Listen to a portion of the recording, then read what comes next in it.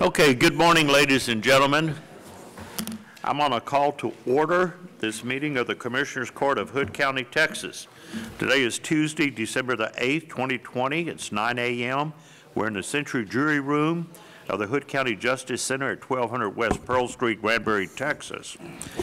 Today, we are pleased to have with us the illustrious Dr. Bill Miller, who is a member of the Pastor Council, and this Pastor Council is composed of some very fine gentlemen and spiritual leaders here in Hood County, and this group has gotten all of the speakers together for our invocations here throughout the years. We started this in 2019 and through 2020, and Dr. Bill Miller is the one that does all of the hard work about doing this. It comes with the blessing of the Pastoral Council, but this guy right here is the one that does it, and I want you all to know that he does a good job, and I think that every Christian church really in Hood County has spoken and come here to the Commissioners Court to let them know that they're important, their members of their congregation or church are important, an important part of Hood County.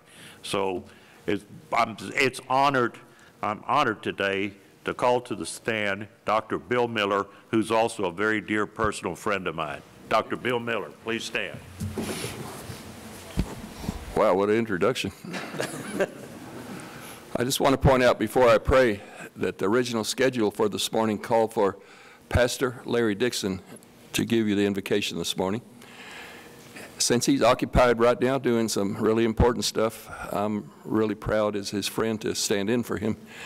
He was Assemblies of God pastor for 50 years, and 31 of those years were spent right here in Hood County. So it's my honor to pray this morning. It's a special, special moment. Father, I just want to thank you for this day. And I lift up, God, our leaders. Your word says that we should pray for our leaders.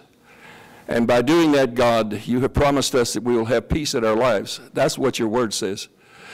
And so I decree that word today as I lift up our leaders, men and women who lead this county, this court, our first responders, our law enforcement, our caregivers. God, all are in the group of leaders that make it possible for us to lead peaceful lives. I lift them up to you today, God. I thank you for what they've done for us this last year, which has been a difficult year. They've made tough decisions, and sometimes in the face of criticism, but they made the right decisions. And Hood County is a special place, God. I thank you that we can live in Hood County. It's not like the rest of the country. You can look around and see a lot of worse places to live than Hood County. And God, I pray a blessing over Hood County. As I thank you for this past year, I look forward to the future, God, to next year. And it won't be an easy year, but I pray that you would give wisdom to these leaders. Give them knowledge beyond their own abilities, God. Empower them to keep Hood County, God, at the level of quality that it is today. I pray that you would bless each of them, bless their families, bless their finances, bless their homes, bless their ministries, God. Bless everything they put their hands to, and I thank you for this opportunity to pray for them today in the name of Jesus. Amen. Amen. Okay, now would you join me in the Pledge of Allegiance? I pledge allegiance to the flag of the United States of America and to the republic for which it stands, one nation, under God, indivisible, with liberty and justice for all. We pledge honor the Texas flag. I pledge allegiance to thee, Texas, one state, under God, one and indivisible. Thank you very much, Dr. Miller. Thank all of y'all. Okay, we have no special presentations today, but at this point I want to tell everybody that if you want to speak on any item on the agenda, please get a public participation form from Sheriff Deeds right now, fill it out, give it back to the Sheriff Deeds. He will hand it to Katie Lang, and Katie Lang will number them. And the public gets a maximum of 30 minutes to speak on any item that's on the agenda. And you will be listed, and we're going to try to give everybody an opportunity, but I need to know how many people are going to speak so I can divide the 30 minutes for the people that are for the agenda item and the people that are against the agenda item, and then divide it according to how many people are there to speak, for and against. So please, if you're going to do it, don't wait till the last moment. Get the public participation form, hand it to the sheriff. The sheriff will give it to Ms. Lang. Ms. Lang will number them and give them to me. So far, I only have 2. One to speak on item 11 and one to speak on item 3. And with that, that brings us next to the consent agenda. Do any of the commissioners wish to pull anything from the consent agenda? Yes, Judge. I do have a couple of issues I'd like to pull from the consent agenda. The first one is under the sheriff, accepting a donation from Hood County Animal Control in the amount of $5,000 in merchandise. I think the sheriff wants to speak on that, so I want that to come up. And then after that, I have another item I'd like to pull under item F, purchasing, and that is to request approval for an annual renewal of RFP 2018-007 Fleet Management to Granbury Tire. I'd like to speak on, have that speaking and pulled from the consent agenda. Was it the 1150 waiver money? That's not it. I thought we had discussed something about is the 1115 waiver money not on the consent agenda anywhere? It is not. Okay, I wanted to make sure that so just those 2 items. Yep. Okay. Sheriff, do you want to address the item that Commissioner Cotton brought up? Yes. Well, I just wanted to bring it to your attention that we've had 2 very big donations made to animal control. The one for $7,000, that's, we've got some big checks in the past, but this is one of the biggest checks we've got in a long, long time. So I just want to bring that to your attention. People are really excited about what's going on out there at Animal Control and willing to step up to the plate and help. And then number 2 on the consent agenda, the $5,000 worth of merchandise, this is coming from PetSense. And final tally this morning, it's going to be closer to $20,000 of merchandise. And so we've got a truck leaving. They've already left this morning to go down and pick up the stuff out of Austin and bring it back, but they're closing down a store down there.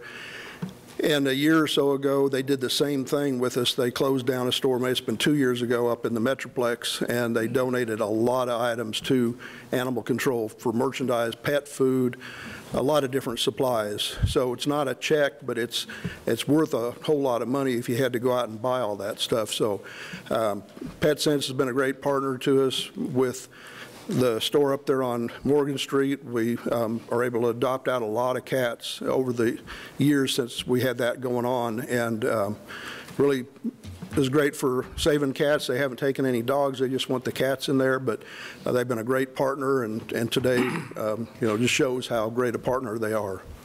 So I just wanted to bring that up. On that item 1, is the Vernon, is that the, I don't know if I can pronounce the last name. Is that the one? Excellent.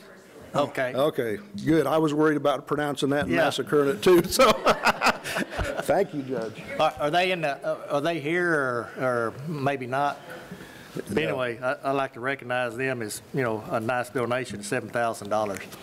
I couldn't pronounce it either, so I was trying to stay away from it. And would you please tell Sergeant Kelly McNabb, I'm sure that she is in the process of writing a very glorious, flowery, thank you, sincere thank you to both of this individual and to this company. I'm sure she does that, right? Yep. Oh, yeah. So we're blessed for all the good people out there in Hood County and companies that get behind us too. So perfect. Just wanted to make sure you knew that and just didn't read over it. So good deal. So it's actually, like I said on that number 2, it's closer to 20,000. Once the final tally was this morning, and they're on their way back or down there to get it, and it'll be back up in Hood County this afternoon. But they said it's closer to $20,000 worth of merchandise. Great. Great. Fabulous. Okay. Thank you very much, Sheriff. Thank you. Thank you for running a good facility out there, too. Oh, yeah. Couldn't do it without the staff. Okay. Okay. With those two then, do I hear a motion? Well, I want to talk about, you want to pull it now? That's, Under purchasing, yes. we've got this, number one there says request approval for the annual renewal of the fleet management to Granbury Tire. I thought we were having some trouble with. Oh, we are. We are. I was waiting for Delton. Delton called me the other day and had an issue about a front-end alignment there, and I've been waiting to hear from him. I even told him, I said, this may be the final nail in the coffin, so to speak. So. Not nobody else is there anybody else put in for the maintenance contract? Well, no, because it's just a renewal. They originally won the contract. We have a one-year contract with 4 renewals. The only thing I can do is to notify them that we are going to end the contract, give them the proper notice that's required from the RFP, and then rebid it out. We had no one that put in as an alternative this time. Usually we have 1 or 2 alternatives, but nobody put in for it. I thought Pirate Drive was interested. They are, and there's been another one where Cordy's used to be. I don't know the name of the place right offhand, but they are interested as well as whoever took over Classic Chevrolet. Yeah, it's a wonder that, the Chevrolet dealer, we've got all Chevrolets, you would think that they'd Yeah, he is interested. So, I mean, we could bid this out and do it, you know. Is there a specific amount of time we have to give the Granbury Tire? Or Generally on RFPs, it's either 30 or 60 days notice. so you would just notify them that we're going to go out for bid? Yes. I would have to bring it to court, get y'all to agree that we are going to end the contract. I would send the letters, and then 60 days we would be done with it. I know it doesn't hurt to, competition's good, you know. Yes, yes. Doesn't hurt to go kick the, go kick the tires and see what else is out there and give everybody an opportunity and just. I know Lynn McDonald has worked at trying to find someone, and I have too, and that's where the Pirate Drive came, and that is also where Classic, whoever owns that now, I think it's Jerry's, maybe? Yes.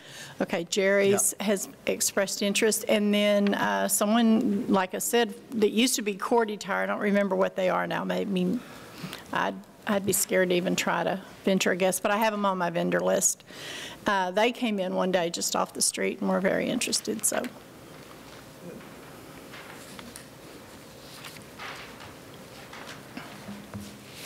Judge, with that, we're going to pull that out. We're not going to approve the annual renewal. We'll go back out for bid, and with those 2 items, I would make a motion to approve the consent agenda. Okay. Could I explain something, though? Yep, If sure. we don't have a contract, our spend is usually close to, if not over, $50,000 a year. We will have no one to work on the vehicles.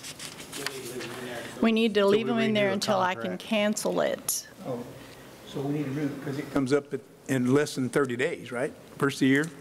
Yes. But then you can turn around and give them their 30 days notice. I can give them their 30 days notice after we decide we're going to do that, 30 or 60, whatever it is. Okay, so we're not locked in for another year if we approve this? No. No, But- sir. However, we're agreeing we're going to do that? Yes. Okay. Yes, I have no problem with that. I guess, I don't think we need a motion to do that. We'll then leave that on the agenda. Yes, A sir. consent agenda that you're going to go ahead and renew the contract, but at the same time, you're going to give them their notice that we're going to take it back out for rebid and cancel their contract. Right. I have talked to Mr. Huff at Granbury Tire a few times, and I know Steve Smith has as well. So I don't think it'll come as Okay. a surprise. Okay. But we're not requesting approval of this contract. We have to because we We don't have nobody have to work to, on in it. order to continue to send our cars somewhere to be repaired because of the cost that is required, that we bid it out. So if you don't renew it, you have no contract. And we can't get a new one quick enough to take over before January 1 when this one will end, right? That is correct. Because I have to advertise it in the newspaper for a total of 14 Well, days. let's do everything we can because things have come to our attention that I'm not very pleased with.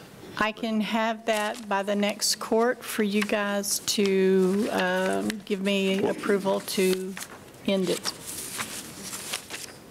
I can have the bid ready to go out as soon as y'all do that. Okay, well, let's have it ready to go out. And I will do that. can we vote on it then on December the 22nd? Yes. Okay. And actually, if you want to take this off, you can, because it doesn't come up till the first of the year. We can just pull the item. Pull the item on this one. 22nd, we can approve it until, or get everything. Yeah. That's good. So if we pull it off now, I think the motion, you want to, I'll make the motion to pull item, under purchasing, item 1, request for approval for the annual renewal. motion been made by Commissioner Cotton to approve the consent agenda with the exception of item F1 under purchasing. And with that, do I hear a second? Second. Second by Commissioner Eagle. Any further discussion? All those in favor say aye. Aye. Motion carries 5-0. This brings us down to business to be discussed. The first item, I see Mr. Don Lenny here, but for Christmas, he's given us a present. No road ops, right, Mr. Lenny? Thank you, sir. Okay. This brings us to Mr. Clint Head under development. Mr. Head, good morning. Morning, Judge. Morning, Commissioners. Development's accepted an application for a replat of Orchards on the Brazos, Lot 14R, in Precinct 2. Staff recommends setting the public hearing for January 12th, 2021. January the 12th of 2021. Okay. Judge, I'll make the motion that we set a public hearing for the following replats. Orchards on the Brazos, Lot 14R, in Precinct 2, for January 12th, 21. Second. Motion's been made by Commissioner Cotton to set a public hearing for the Orchards on the Brazos plot for January the 12th, 2021, second by Commissioner Eagle. Any further discussion? All those in favor say aye. Aye. Motion carries 5-0. Next, we have a public hearing for a replat of Orchard 12B, Lot 3425, in Reserve Area A1. This replat is being done to adjust the common lot line between Lot 3425 and Reserve Area A, creating a 0.785 of an acre lot called 3425R and a 3.319 acre lot called Reserve Area A1. Property is located in the Water Quality District and served by EMUD Water and Sewer. But this time, we're going to convene into a public hearing to discuss and consider the following replat: Orchard 12B, Lot 3425R in Reserve Area. What do you have for us? I guess there's nobody to speak, so. Nobody here to speak on it? Staff has reviewed the replat. All comments have been addressed and recommends approval as presented. You recommend approval? Staff recommends approval. Okay. All right, now we're going to reconvene back into Commissioners Court to consider this. So do I hear a motion? Yes, Judge, I'll make that motion to approve the following replat in Orchard 12B, Lot 3425R, and Reserve Area A-1. Okay, motion been made by Commissioner Cotton to approve the replat as stated. Do I hear a second? Second. Second made by Commissioner White. Any further discussion? All those in favor say aye. Aye. All opposed? Motion carries 5-0. Thank you very much, Mr. Head. Okay, now we come to financial. Ms. Becky Kidd. Good morning, Judge, Commissioners. For this court, the expenditures are $264,823.06. The auditor's office has reviewed all these invoices and recommends payment. And additionally, if you have any questions regarding invoices over $10,000, just let me know. Make a motion, we pay the bills, $264,823.06. Commissioner Eagle gets right to the point, doesn't he? Okay, Commissioner Eagle has made a motion that we go ahead and pay the bills in an amount of $264,823.06. That has been approved by Ms. Becky Kidd. Do I hear a second? Second. Second by Commissioner Deaver. Any further discussion? All those in favor say aye. Aye. Motion carries 5-0. Thank you. Before you leave, Yes, sir. would you please give us an update, if there is any, on how much money we have gotten from our portion of the CARES Act Well, $2 because million. of Jay Webster and doing the proper forms. How much money is in our bank? Not near money, like we say in El Campo, money in the bank, Becky. Real Yes. money. $2,521,038.64. Pretty good. Congratulations, Jay Webster, doing an outstanding job. Okay, now, this brings us into miscellaneous.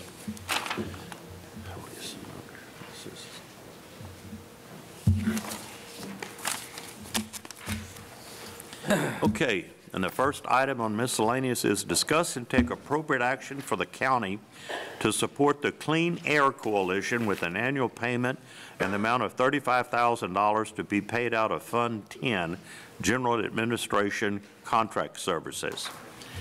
Who is going to speak on that? We got anybody here from Clean Air? We've got, Judge, we've got Mark Franco, President of the Clean Air Coalition, and Michelle McKenzie, who runs the show. I don't know what can't remember your title, but she runs the place. So kind of give us an update on what we're doing and why we're doing that. So we, take this off so y'all can hear me. Back in June, we came to the Commissioner's Court because we ran short on funding. We're grant funded, and our grant did not cover all of our administrative costs. And so we came to the court to ask for help. And we've approached the City of Granbury, Hood County, the City of Crescent, City of Tolar, Granbury ISD, City of De Cordova, and City of Lipan. We did get a commitment from the City of Granbury for $25,000 plus $10,000 of in-kind services, as they're providing an office and phone and all that good stuff. City of Crescent was able to provide $2,500 in funding. The Granbury ISD came in with $5,000 in funding, and City of De Cordova provided $1,000. So we were able to get some assistance with that, but we're still a bit short. So we're asking for the county to. The Rider 7, is it completely ran out now that the state's not providing us any more funding on that? We have funding from the state. It's I'm going to say the wrong number. $81,000, thank you, $250. And we're still using that funds through the end of December 2021. Right. But as we said before, that only $28,000 of that can be used for administrative funding, and so that doesn't quite cover the bills for that. Were you needing, y'all were needing 70,000, weren't you? It was a total of 70,000 that we were asking for at the beginning. With the funding that was proposed, it was $70,000, and then we weren't able to get as much funding from some places as others, so we went to De Cordova and asked for an additional $1,000 from them. The actual funding that we have right now is going to come to $33,500 that we've got approved, and so with the additional $35,000 from the county would give us $68,500, so we'd be really close to our 70. I think the city and the county are both behind this project. You know, we are under attainment now, and we need for it to stay there. Absolutely. And if it ever happened that it would go back up, we'd be in real trouble if we didn't have this organization to explain what we're doing and how we're doing to trying to keep this in attainment. And we are in the process right now. EPA they've proposed leaving the standard set at 70 parts per billion, but that is not a finalized decision yet. So we're about to start into that whole designation process again. We are lucky enough that right now we're sitting at a design value of 66 parts per billion, which is comfortably below 70, so we're in good shape right now, but that doesn't guarantee. Or unless they change if they lower the standard, then we're right back in the mix. Have a figure what it would cost the county if we were in non-attainment when you go to do inspection? Just for the state inspections on the vehicles, we estimated based off the number of vehicles in the county was about $1.8 million a year for total cost for all residents and for the vehicles registered for the county. It's an additional, I think, $25 to $35 per vehicle that has to be inspected for that emissions test. I know when I was on the board back several years ago, Obama raised the numbers, made it hard on us. When Trump got in, the numbers kind of declined, so we got Biden coming in. I see the numbers going back up. It's going to make it hard on us. But the last standard was set in 2015, and that's when it was lowered to 70. Yeah. So, and we're It's So, I mean, possibility of you it see being what I'm lowered again. saying? Yeah, there is a chance. I think it's going to happen. I'll wait for the judge and I'll make a motion.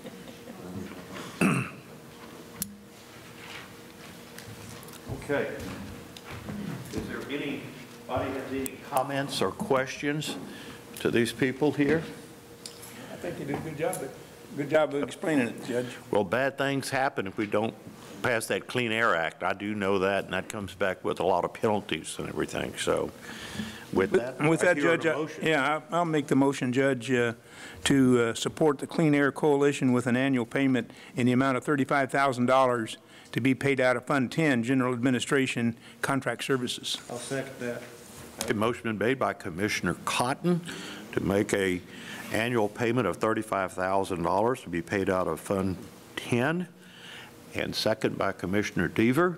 Any further discussion? All those in favor, say aye. Aye. All those opposed? No. We got 4 ayes and 1 no. So the motion carries 4-1. And you get an invoice. Becky, do you want the invoice, or does it go to? Okay, so I'll you do can that. do that with the treasurer or the auditor, and you'll be set. Good. Thank you very much. All right. Okay, thank you. Okay, item number 2, discuss and take appropriate action regarding requests for closure of Citizens Collection Station on December the 26th, 2020, to allow tenants to spend holiday time with their family. Miss Jeannie. Yes, ma'am. Thank you. The attendants at the collection station had asked if I would consider closing the collection station December the 26th, so they would be able to spend time with their families with Christmas being on Friday. I just wanted to bring it to court to get approval from the commissioner so that everyone knows that we would like to close that day if y'all would allow them. This doesn't change anything. They were all part-time, so there's no holiday pay or anything in that sense. It's just a formal request to allow to close it. We'll post it out there, and then I'll have IT assist me with getting it posted on the website if y'all approve it. That's going to be my question. Make sure we post that thing. People know it's going to be, if the court decides to close, so. You recommended for morale speaking. Yes, they work the Friday after Thanksgiving every year, and then this year with New Year's falling on the 1st, they'll also work that Saturday. So this has tied up most of their holiday time, and then they both requested that. Okay. Well, do I hear a motion? Yeah, Judge, I'd like to make that motion to allow the Citizens Collection Station to be closed on December 26, 2020. Been made by Commissioner Deaver to allow Second. the closing of the Citizens Collection Station on December the 26th, second by Commissioner Cotton. Any further discussion? All those in favor say aye. Aye. Motion carries 5-0. Thank you, Jeannie. Okay, item number 3, discuss and take appropriate action on updated Tyler and net data contracts.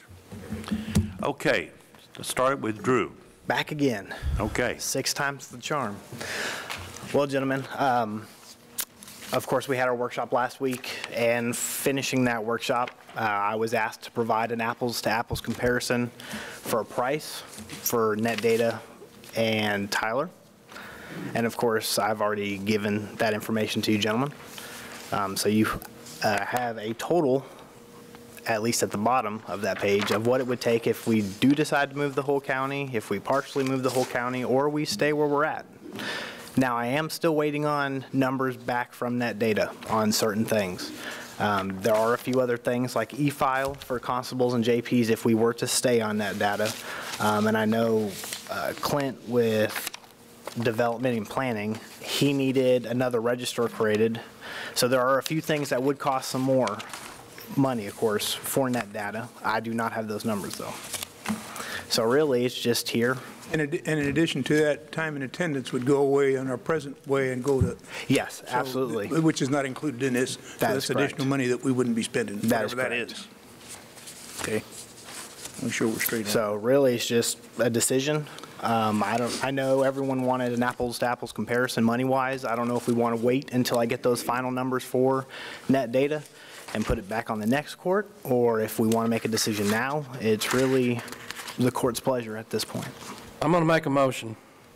I'm going to make a motion that we table this issue until after the first of the year when the new court comes in. That'll give you a chance to bring us an apples-to-apples spreadsheet, and it'll give us the opportunity to have all the relevant numbers in front of us before we make a vote. So that's my motion. Any discussion or questions about this motion? Okay. All right. Motion's been made by Commissioner Eagle to table the action on the Tyler and Net Data contracts until after the first of the year to be decided by the new commissioner's contract. Do I hear a second? Okay, motion fails for lack of a second.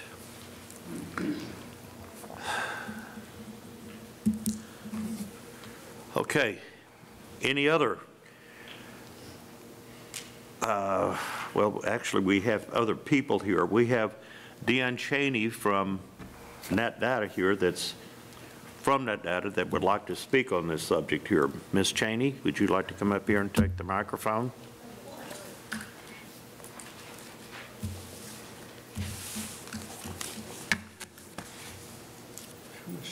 At the clock. Oh, let me tell you this. On this item number 3, Matt, come up here, would you, right quick, and say, I've got 7 people that want to speak on this, and I got, well, 1, 4. This would be here.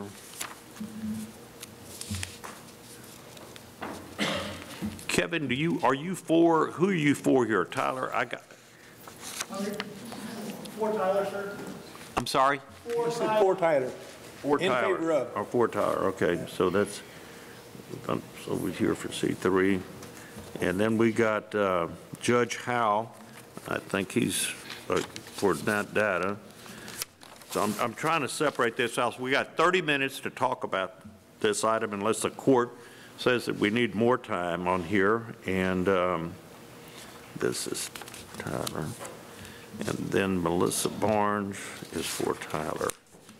So I got 1, 2, 3.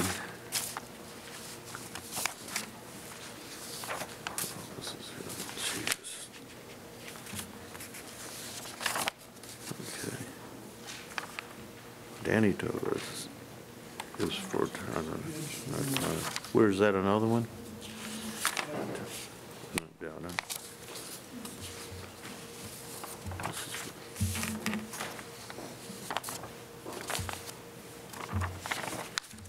How many do you put those in order and count those for me? Let's see.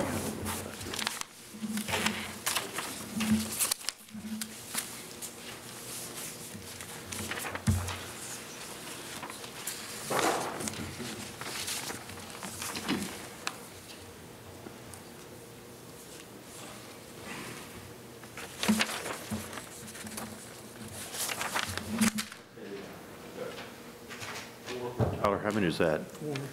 4? Yeah. Okay. God, we got 15 minutes divided by 4, right? Yeah, 15 divided by 4. Mine says 3.75 minutes. Okay. Katie, 3.75 minutes for each speaker. Okay. Could we round it? Can you do that? Oh, you want to round it off to 4? Yeah, run it to 4 if it makes it easy. Let's round it off to 4 minutes. Why not? Okay. Round it for 4 minutes. Okay. So, Ms. Cheney, you're first, speaking for Net Data. And then we'll go in order which they've been presented here, so it works out just perfectly. It did work out, didn't it? Beginner's luck, I guess. Okay. Good morning, Ms. Cheney. I like the way that, did that quick math in your head. Good morning. I will switch what I was going to say, and I'll just start with the numbers on what Drew was given. I do apologize for not, Drew, getting you those rest of those numbers late yesterday afternoon.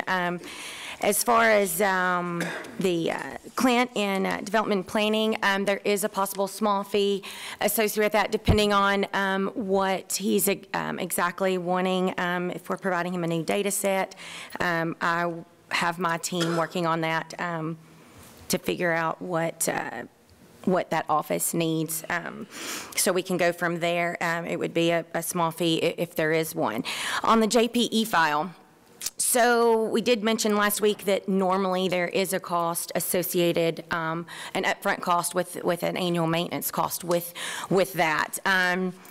You know, we did mention last week that it would be negotiable. So, you know, the court, we already have a signed 5-year hosting agreement with Hood County, which we have visited with you guys and have agreed to change that contract to a 3-year hosting contract, keeping the 5-year cost the same and not going up as it normally would because it was moved down to a 3-year. That JPE file cost for those offices, you know, that can be waived. You sign the 3-year hosting contract with us, and you keep the CMS applications, you know, that upfront money goes away, and we can do that.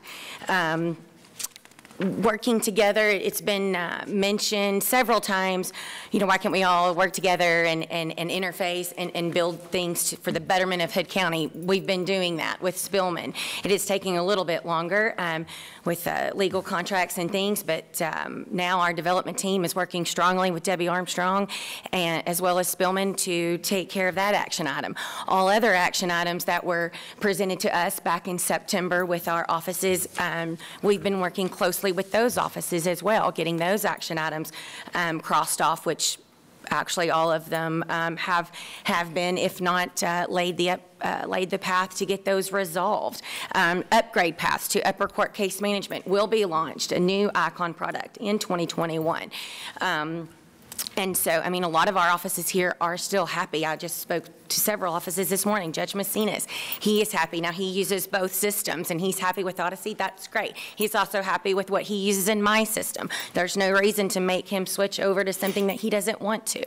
Our offices the majority of them are happy here. And you've got a lot of people that have been offices and county officials and clerks that use our system that are still happy and that have been fighting to keep our system in-house. Like we said last week in the workshop, Hood County's been a customer of ours for a very long time. A veteran customer since 1990, dear to my heart for obvious reasons, family-owned company for a very long time.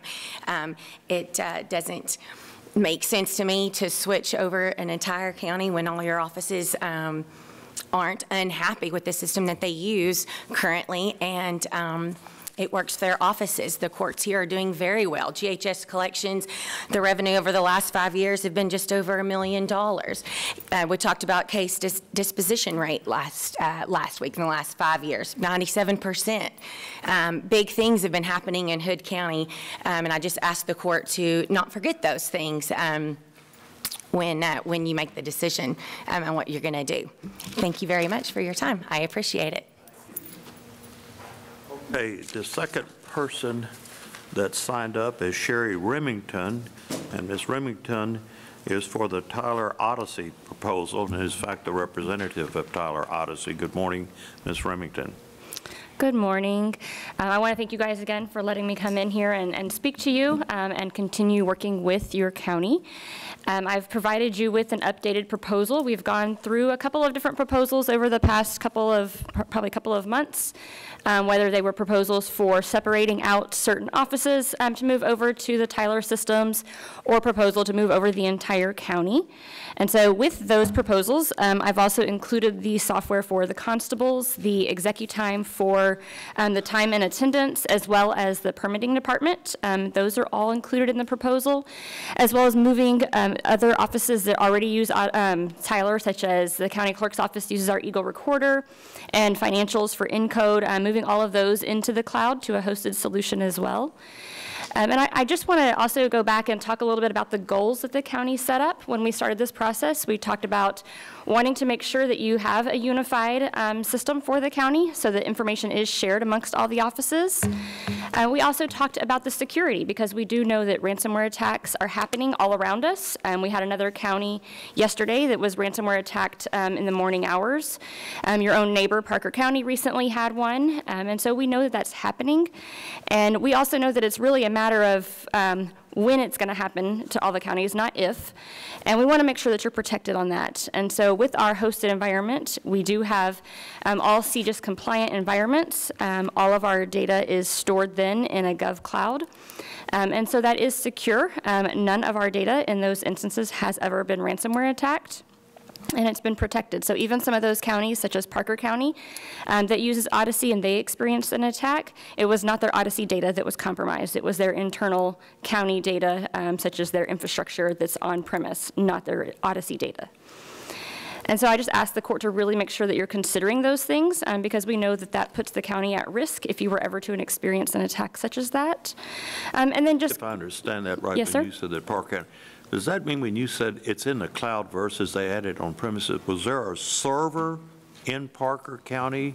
Is that how? So their Odyssey data is not on the county at all. They don't have any servers on premise for their Odyssey data. It's all connected in the cloud. And then what they had compromised was their own network, their own system, so such as their email system and their website and things like that. So they had a server there, and that's how? I'm not sure how their own data is hosted, because that's not something that we manage for them.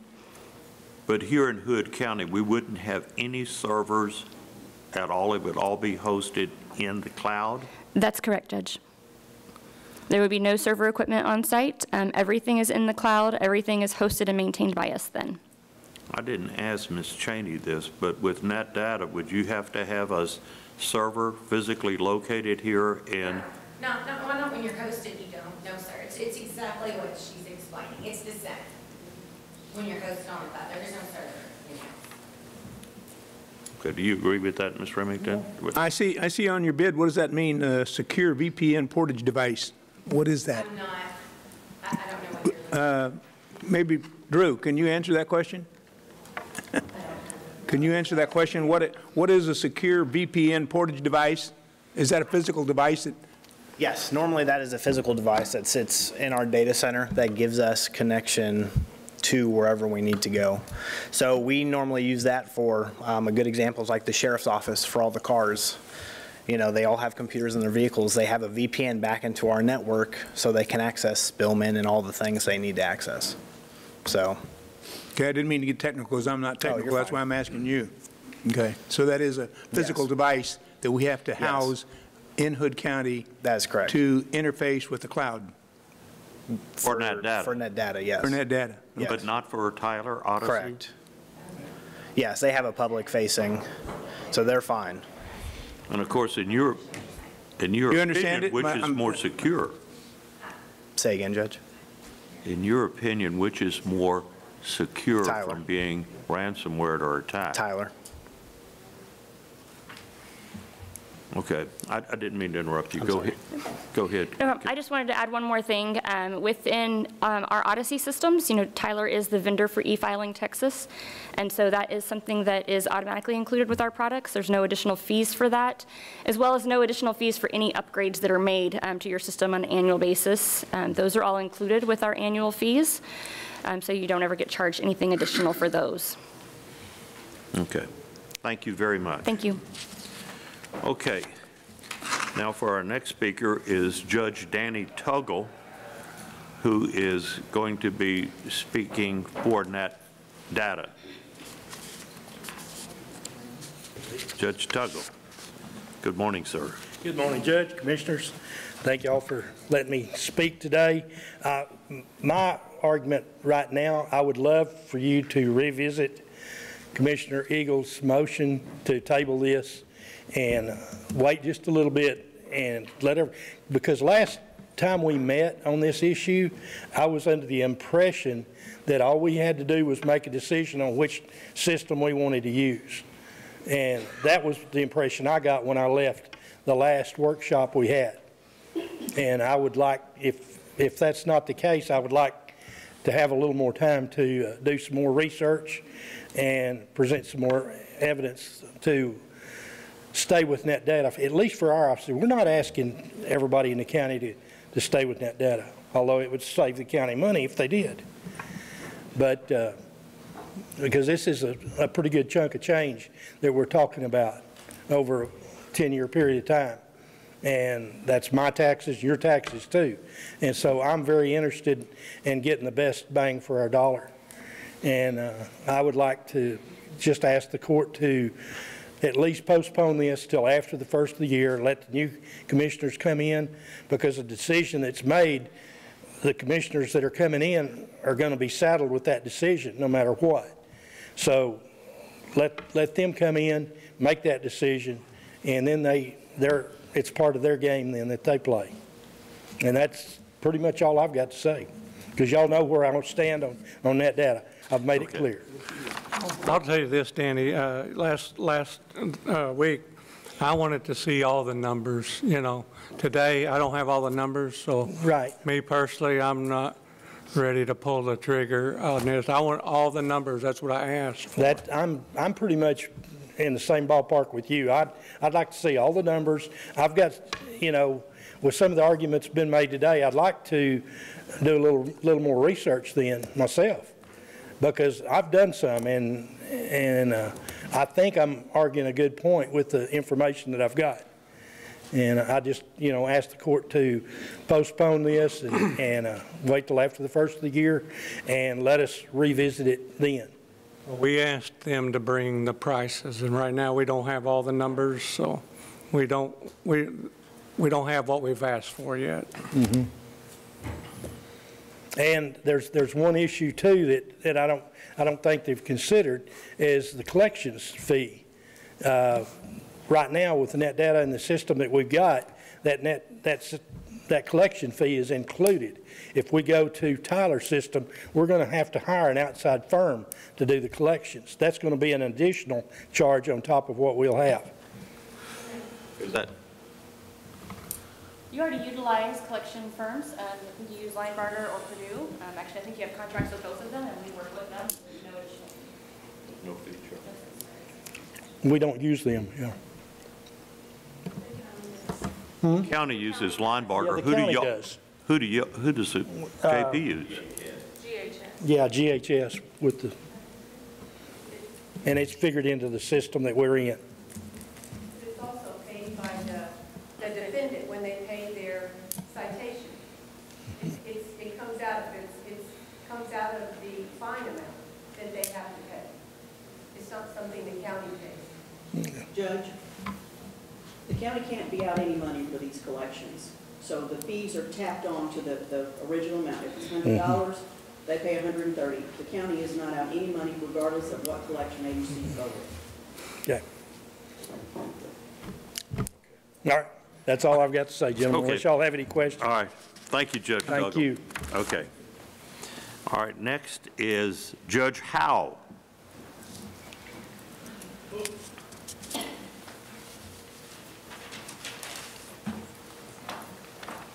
Good morning, Judge, Commissioners. Good morning. I got one. I've only got one thing. I'm sorry I missed the workshop. Wasn't able to come. So I didn't see the full presentation of everything. I hate that the motion didn't get seconded, because I don't think y'all have all the numbers up there to make a decision today. That's just my opinion. But speaking to the decision y'all have to make about money, I'm not the auditor. I don't know anything about proprietary funds in the county. I don't know what money can only be spent for certain things. That's y'all's job and her job. But I only have one thing that concerns me anytime we talk about money in this county, and that is that if we're going to spend a great big chunk of change, let's make sure that that money needs to be spent, that we're not spending it just for some fancy bells and whistles. And let's not spend money on some system or some vehicle or some road grader or anything in this county that's taken money away that could be given a raise to the people that sit at those desks every day and do the work of the county, because that is our asset here in the county. All that other is just stuff. And that's all I've got to say about it. Thank you. Thank you. Okay. Next is Constable Kevin Clark.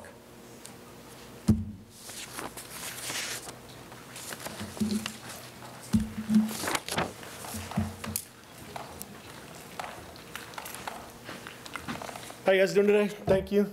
I didn't think I had a dog in the fight as far as being a deputy constable serving papers. When I saw Tyler's presentation, I was blown away. That will make my job so much easier, hands over, and faster. It'd be nice if the JPs went to it because they can see what I'm doing in real time, see all my notes, how many times I've been there, anything I want to add to it. I can do my return after I serve a piece of paper. I can do my return from the car, prints out in my office, and the clerk can e-file it right away. So that cuts down on me having to go back to the office and waste an hour at the end of the day doing all my papers and processing. But overall, I was just completely impressed with Tyler. That's it. Good. Thank you, Kevin. Okay, next is Kristen Hicks. Ms. Hicks.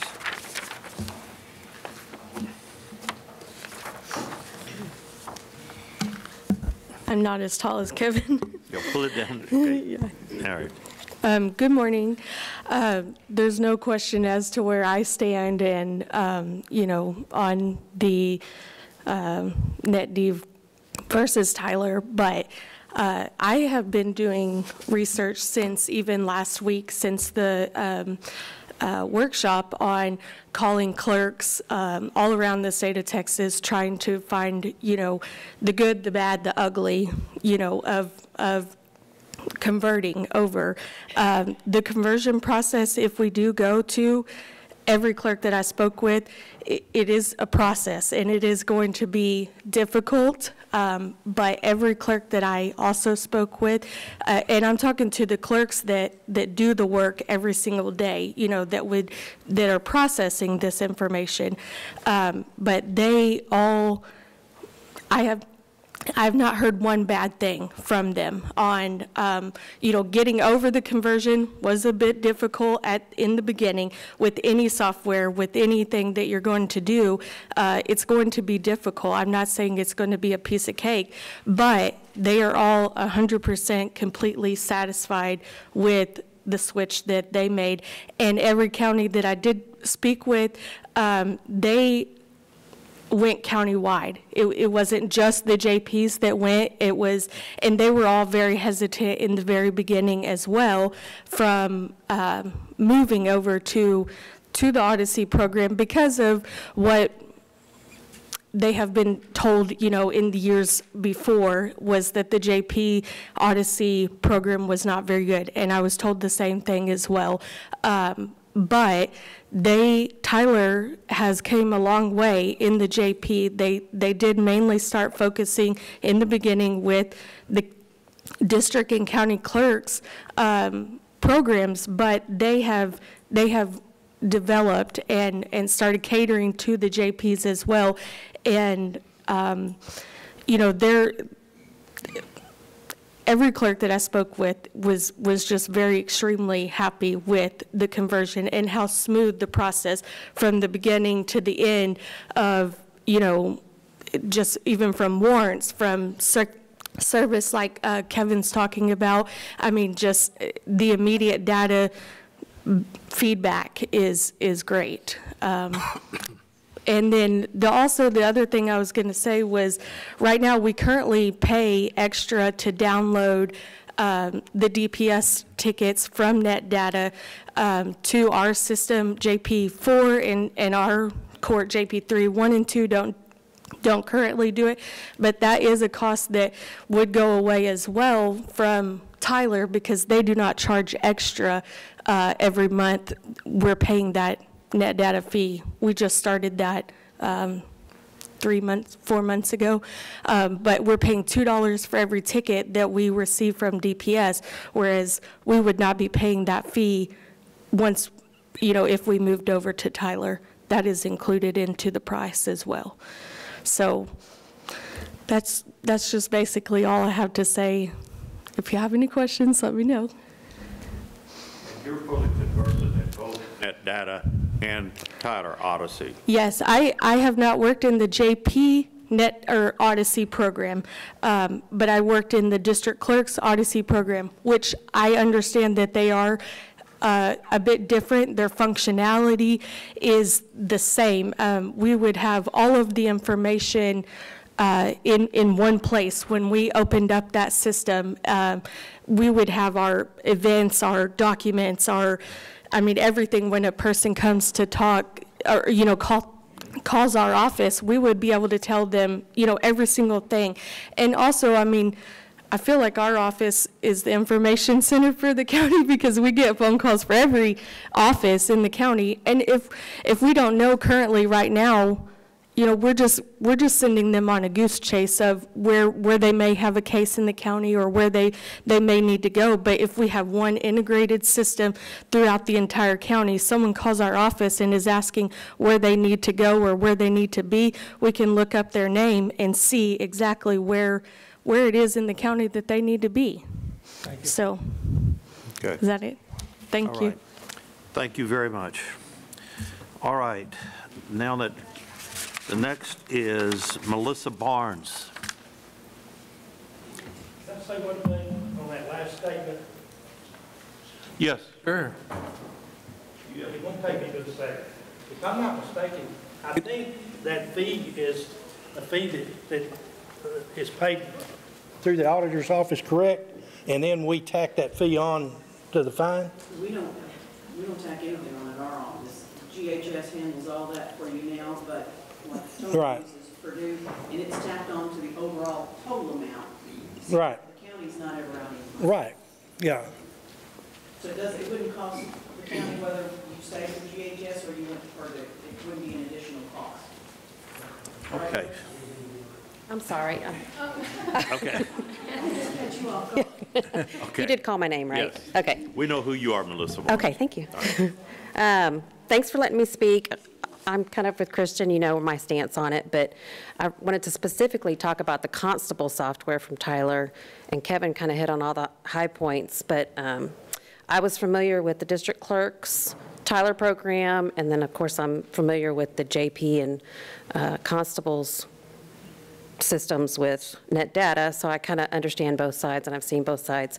But when Tyler came in, was it last week, and did a demo on the Constable's software, like Kevin, I was blown away. The number of forms you can create, the reports you can create, the turnaround time on how everything gets back to the court's a lot quicker, it's a lot more efficient, less paper, so there's less shuffling of paper, less need for space and all of that. And like Kevin said, he can take his tablet that he already has in his truck and download their mobile version of that Tyler software and work directly out of his truck. It limits him wasting time having to come to the office to pick up papers or to return papers or whatnot. Also, I just wanted to say that I've been through multiple conversions in the corporate world, so I'm familiar with how it all works, and that it is a lengthy and somewhat painful process, but it's worth it in the end, between saving money, saving time, being more efficient and all of that. It's worth all of the pain and the trouble. The other thing that I wanted to say about the Constable software is that when they did the demo, I learned that it is a standalone software, and I was afraid that if we wanted to go to it, then the JPs would have to go to it or vice versa. But since it's standalone, we can still convert to Tyler, and like JP4 could still stay on NetData. It's not as efficient, but it still helps our office a great deal in its efficiency and how we do things. And we can definitely work around if JP4 were to stay on NetData. Obviously, my preference is that they would change, but that's their office and their choice. So that's really all I had to say. Thank you. Okay, thank you, Melissa. Okay, the next speaker is Doug Gillum, soon to be the new JP for Precinct 4. Good morning.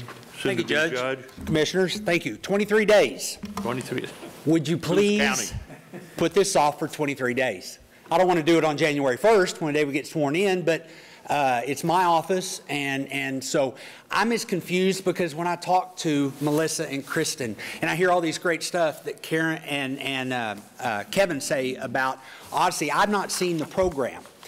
But coming in as JP, my clerks, if mom ain't happy, ain't nobody happy. They love the net data.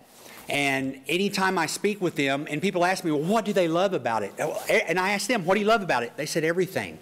It works. They know how to use it. Their percentages are high on it. And I keep hearing this over and over, and if it ain't broke, don't fix it. Keep them happy. And that's what I want to do, is keep them happy. No, I don't have anything bad to say about Tyler. I just don't know it. And so net data, when I talked to net data, when I was talking to Dallas last week and at that workshop, I'm hearing so much information about net data, and that any problem we have, they fix it, they get it fixed. And then they're asked for numbers again, and I think they were asked for numbers for today, or for y'all to make decisions on, that they just got yesterday or Friday. So to give you all the numbers, because speaking with Dallas, Dallas said if we went all county to net data, it would actually save money than having it split or going all with Odyssey. That's just what I'm told. So I'm like y'all, my head is swimming, but I just have one goal, and it's to keep my clerks happy and to keep my office running efficient. One last thing before I step down. I've been told, and I'm not saying this, you cannot force me to change to Odyssey as an elected official. Is that a fact? I tried to research an attorney general opinion. As an elected official, we go with the system that we deem, that we see best fit. I would like to go along to get along and make everybody happy. I understand the big concept, all on one system down the road, but also I'm with Judge Howell and Judge Tuggle, and if it ain't broke, don't fix it. Let's don't spend all this money. Right now, we have a contract, and I understand the cloud. It is a hosting system somewhere else. It is secure for us, and it does what we need to do. So there's just a few more things I'd like for you to consider and revisit the motion to table this until after the first year. Thank you very much. Thank you, gentlemen. Judge. Okay. Matt, can you answer that question? I can try. So there's an Attorney General opinion that speaks to something specific for auditors. And I'm sure you've read that, Becky, where there was an auditor, I think it was in Harris County a long time ago, and there's some specific things that give auditor the tools to do the job they do and to do it independently from influence from the Commissioner's Court. That's why y'all can't fire the auditor, right? So there's some things that give her the specifics. So I don't think we can force, let's say, her to go to net data if she doesn't want to go to net data. But I think as far as everybody else, that y'all have the budgetary control and power, I think that theoretically, if you wanted to, you can. That's how I read that AG opinion. I don't have it with me. That's been a month or two ago, but that's my understanding. You and I have discussed that before, months ago. Right, a while back. So. And I agree with you on the interpretation of that AG letter, even though it's just an AG letter. Yeah. It's an opinion, but I agree with your interpretation. Okay. Thank you. Okay, Ms. Kidd.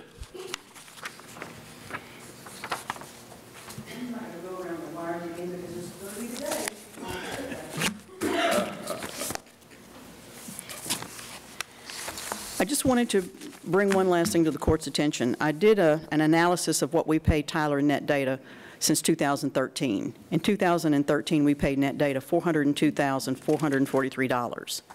That's not much less than what we would pay for the whole contract coming up. In 2014, we paid net data $155,340. That's when we converted, so they were doing less activity for the county. In 2020, we paid them $172,516. So they went up $20,000 over the years, but there were no services. What those charges are for is when they do updates. They are charging us for updates. The total cost for Tyler versus net data over the last 8 years, net data was $1,516,000. Tyler was $1,727,000. There's just not that much difference. And this is million, how with much? implementation fees for Tyler to become our financial vendor. Well, what about going forward up here? If we convert all to Tyler, you know, let me say this. I agree with Judge Gillum, and I've said this before in open commissioners court, that elected officials, I want elected officials to have as much freedom as they can to run their offices as they see fit, because they were elected by the good citizens of Hood County. I've told everybody that. I don't interfere with anything that I can. I think everybody should let the elected official run their office, and then their people in their precinct or county-wide decide whether they're doing a good job or not. Now, Mr. Mills and Mr. Eagle and I, we did look at this deal about the software because I was concerned about that. And I think we're all three lawyers in agreement that, except for the auditor, that this is something that we can, as the commissioners, do for the county, to answer your question, soon to be Judge Gillum. Now, what I'm saying though, if the conversion is made to Tyler so that we're not paying NetData any more money, is that correct? That's correct. But the total cost to make that conversion is what? How much is that? That's what Bruce is asking. 994. How much is it? 994,000, I think. Sherry? So the total cost for the conversion, not including what you currently have, it comes to $1,177,007. That includes all of the products that we've talked about for the various offices, and all the conversion of the data, all the training and implementation. Okay. Then after that, what is the annual fee? Then after that, your annual fee is $437, and that includes everything that you already have as well as anything that's new. Okay. So that other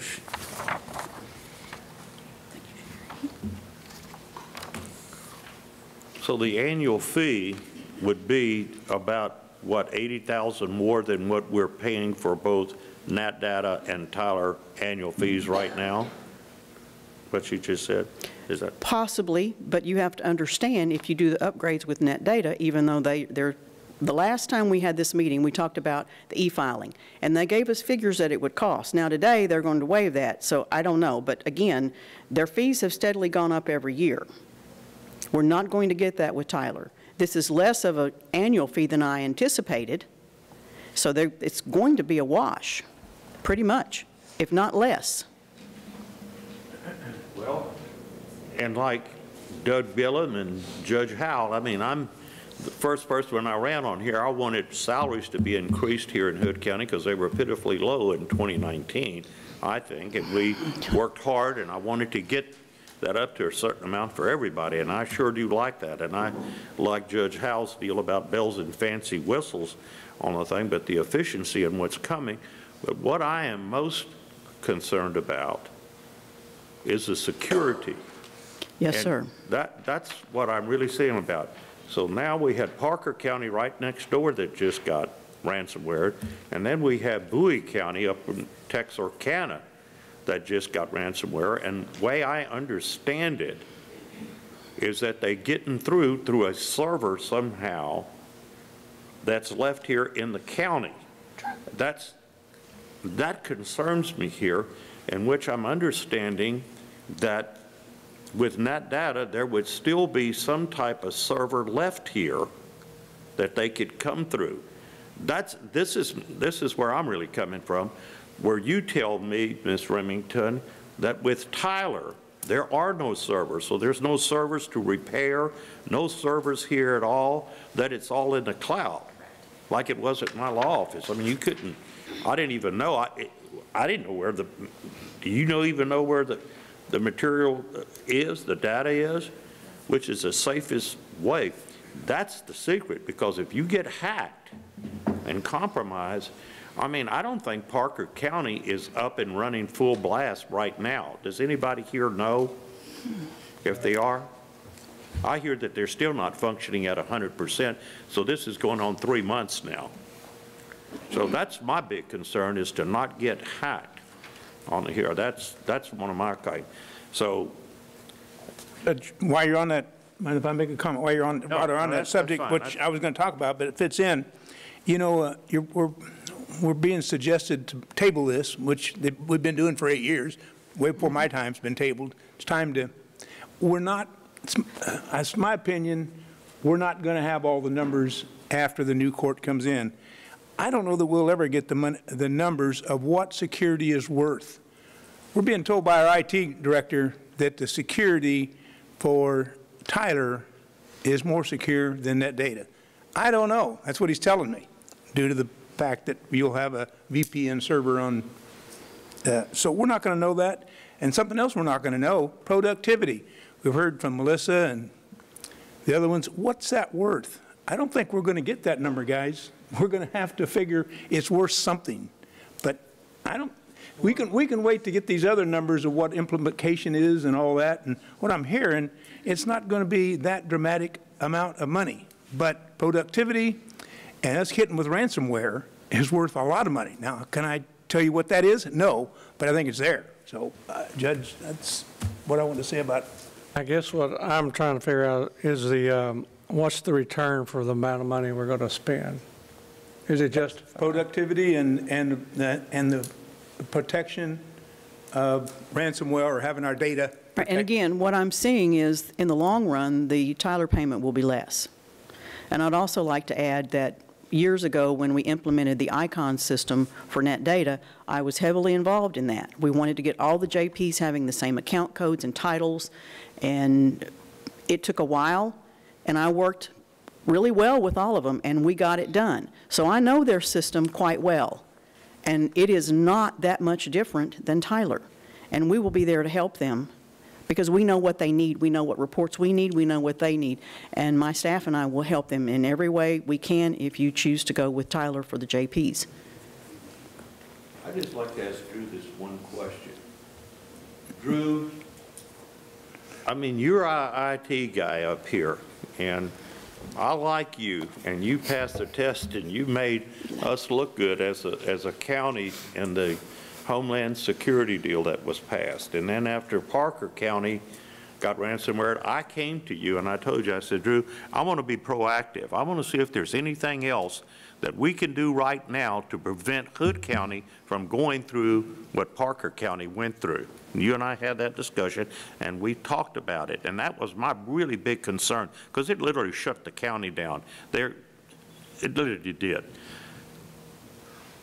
Right now, what is net data? If we had, well, first of all, just two questions.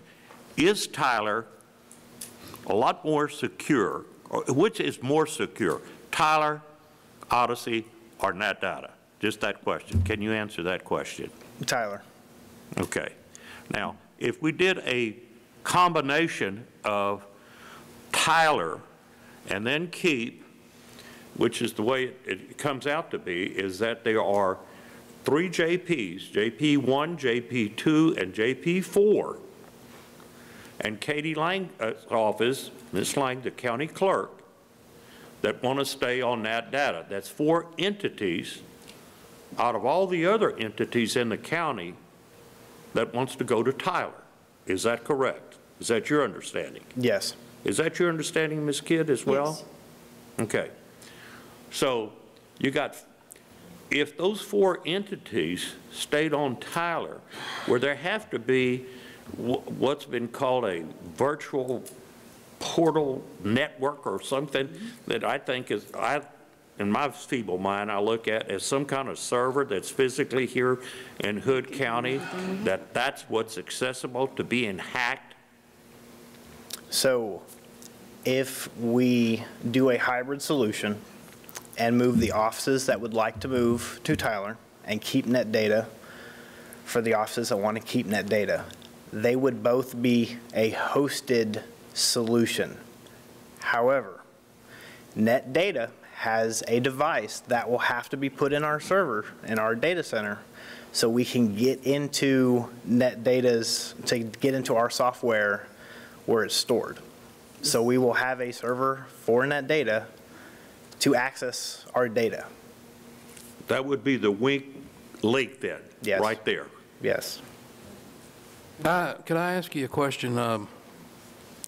So is our internet connectivity tied to NetData or Tyler? No.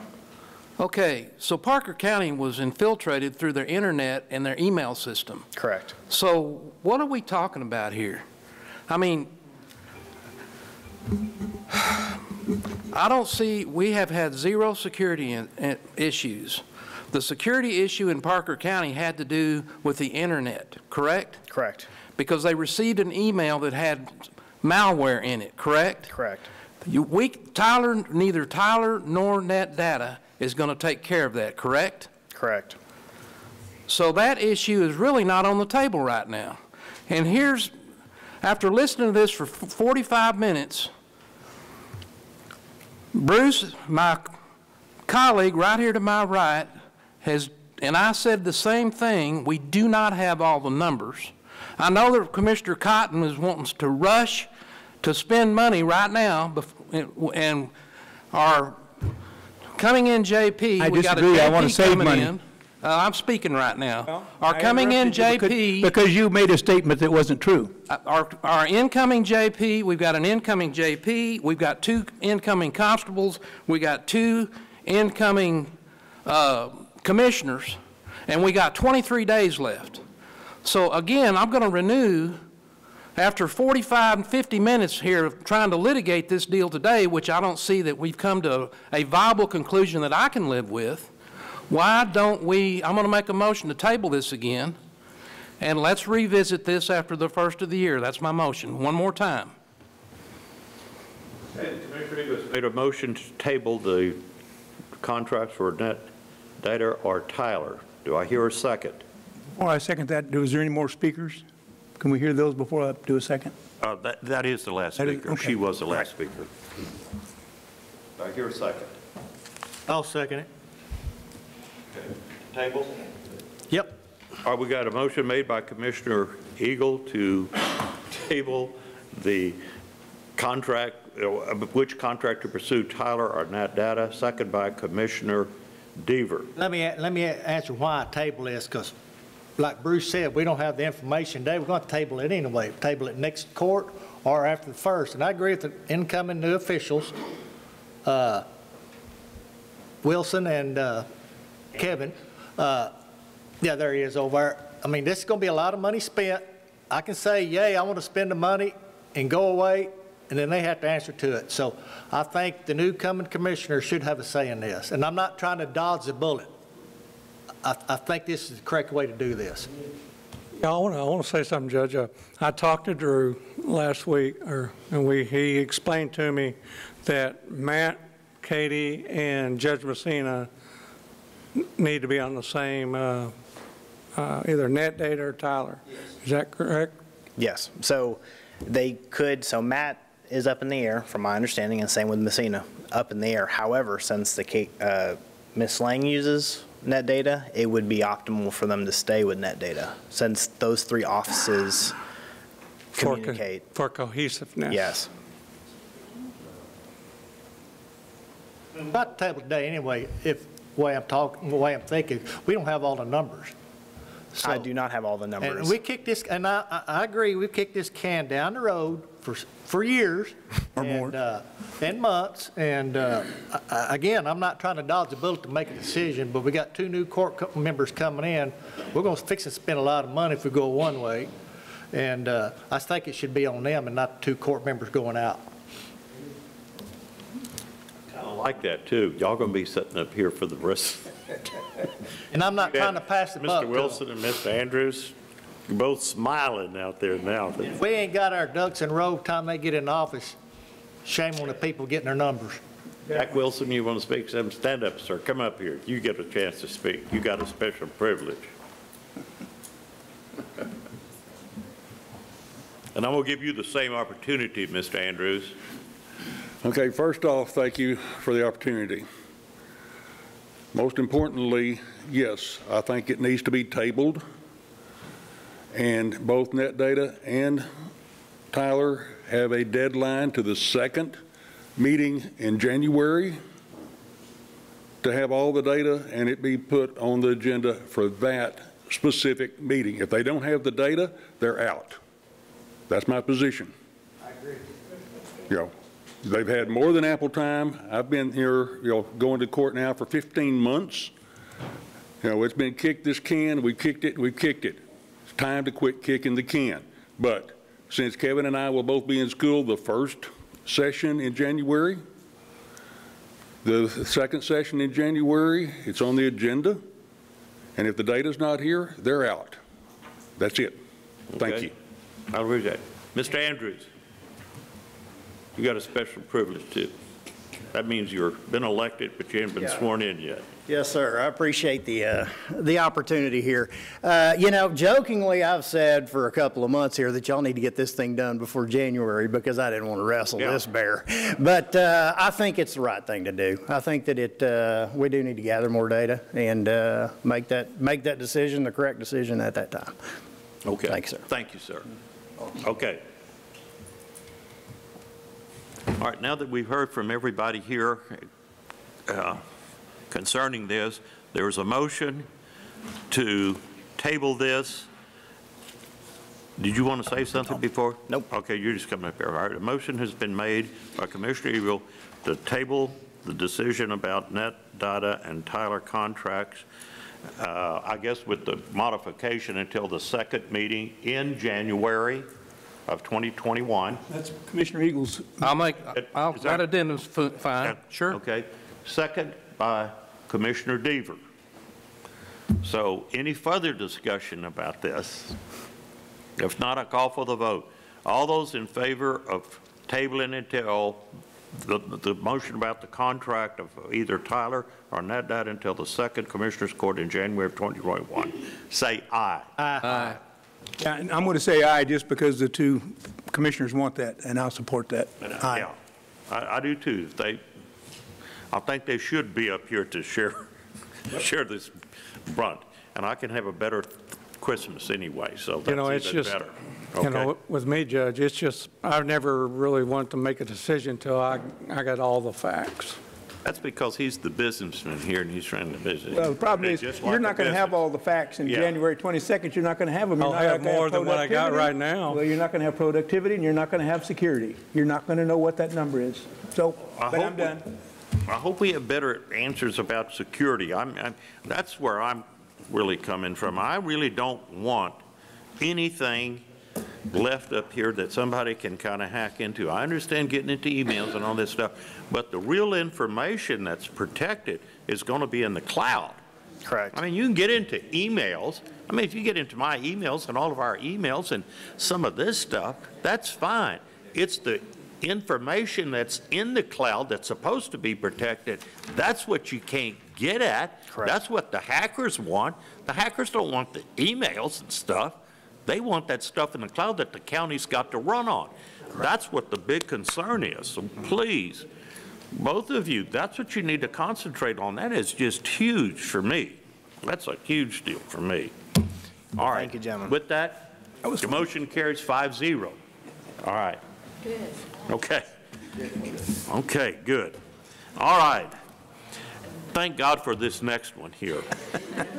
Number 4, consider and take appropriate action on retiring Sheriff Officer Deputy Gary Morris weapon per Texas Government Code 614.051, purchase of a firearm by an honorable retired peace officer.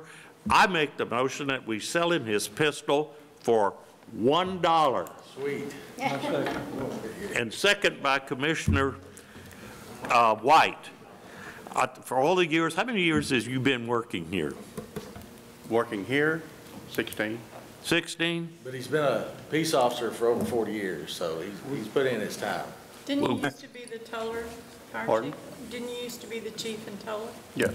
Gary, surely you've upgraded models. You hadn't carried that same pistol for 40 years, have you? The black powder. You and Josie Wells didn't have the same revolver, did you? But you've carried your weapon with you for 16 years? Yes. You have? You'd like to keep it? Yes. I think it'd be a nice gesture. I'd like to amend my motion by saying that Sheriff Deeds has to pay another $1. Would you second that motion? Okay. Treasurer, going to get a receipt? Let the record reflect that Sheriff Deeds has tendered another $1, okay? So the motion is made and seconded. Let Officer Gary Morrison, honorary discharge peace officer, have his service weapon for $1. All those in favor say aye. Aye. With a receipt from the treasurer. All right. Thank y'all. Congratulations. Have a good retirement. Thank you for your years of serving. You are a great public service. Thank you, and thank you on the behalf of all the citizens of Hood County. Thank you. We're going to miss him. We're going to miss him all of his experience. Good. You bet.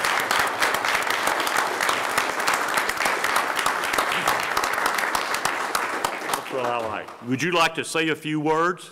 Are you going to miss us? Yes, I am going to miss you. I thank the Commissioners Court for their service to the Hood County. I thank Sheriff Deeds for retaining my commission, and that I could fulfill my law enforcement career.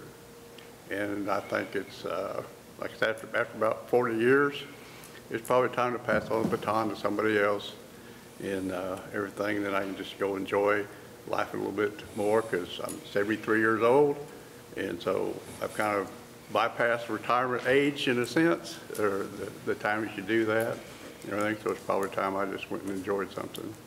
Mr. Morris, it's never too old to enjoy life. No. There you go. Okay. And we know who we can get to get a good reserve, don't we? Yeah, right. There you go. Yep. We'll So don't move. You're not moving from Hood County, are you? No. Okay, good. No. After that last item, he probably doesn't want to be a commissioner, because I think y'all picked the wrong day to quit drinking. Well, good deal. Well, thank you, sir, and good luck to you. You're welcome. Okay, thank you for all your years of service. All right, good. Thank you, Sheriff, for the $1, okay? All right, item number 5, discuss and take appropriate action to approve date change for the North Texas Austin Healy Club from September 9th, I guess that should be 2021. From September the 19th, 2021 to Saturday, the 18th, 2021. Is that correct? Is any? It's got to. We can't go back and. It's on the permit 21, Judge. Yeah, it's on the permit 20. Okay, that's just a mistake here. Okay, proof of insurance has been received. Any discussion about this? Do I hear a proper motion? So moved. Second. A motion been made by Commissioner Deaver to allow the date change for the North Texas Austin Healy Club. Second by Commissioner White. All those in favor say aye. Aye. All opposed? Motion carries 5-0. All right, that brings us to item number 6. Consider and take appropriate action to allow the use of 4 parking places in the courthouse parking lot for volunteers to park a limo. Didn't know we had a limo here, and accept donations for Toys for Tots, which is a good deal. Okay, it doesn't say which 4 places, but I guess that Toys for Tots, there's a Santa Claus and a sleigh right in the main entrance to the historic courthouse, which would be the what, south side? That's the south side. So I'm in favor of giving them 4 parking places, and we'll designate it. So Jay Riley, I see he's not here, but I'm sure we can tack on another job for him and let him go ahead and set it out someplace that's convenient there for the children. I noticed they're taking pictures in the sleigh and all of that stuff. So I'll make the motion that we allow the historic courthouse the use of 4 parking places to park the limo for the Toys for Tots. It doesn't have a time limitation to begin and end, so I think it should be now, I guess, until the 26th. Yeah, Judge, here on this permit it says 5 a.m. to 1 p.m. 5 a.m. I didn't look at. I didn't think so. That's it. That's at North Texas Austin Healy. Yeah. That's a Healy Club. We're on this other one here about the parking places. I don't think there's a permit for that, but. Make a motion? Yeah. I'll second it. Yes, okay. Whatever it was. Okay. The motion was made by county judge to allow the use of 4 parking places in the courthouse parking lot for volunteers to park a limo or other cars to accept donation for Toys for Tots, and second by Commissioner Eagle. Who could be opposed to that? So I call for a vote. All those in favor say aye. Aye. All opposed? Good, no Scrooges here, so it carries 5-0.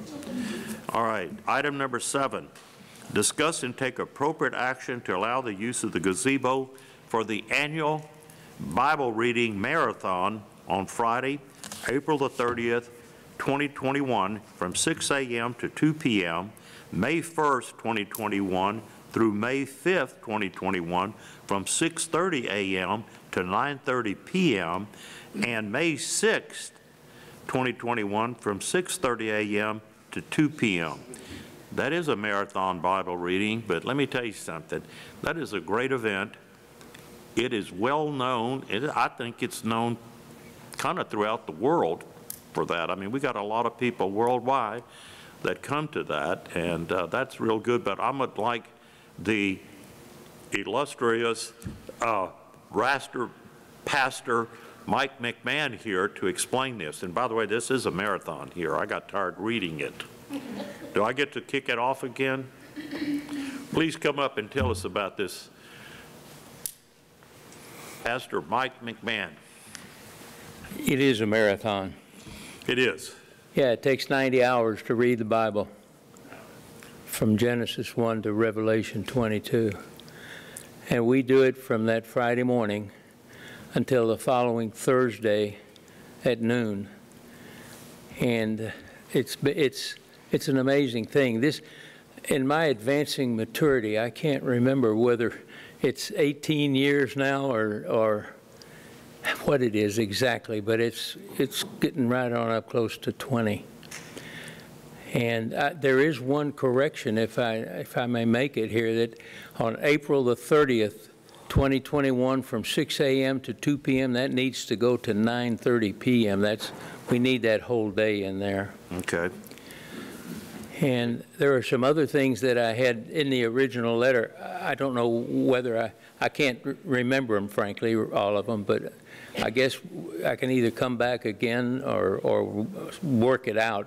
But it's things like the 4 parking spaces that we had for some of the elderly people who come. They let them park right there in front of the steps so that they can come up, and we can help them up and get them back into their cars.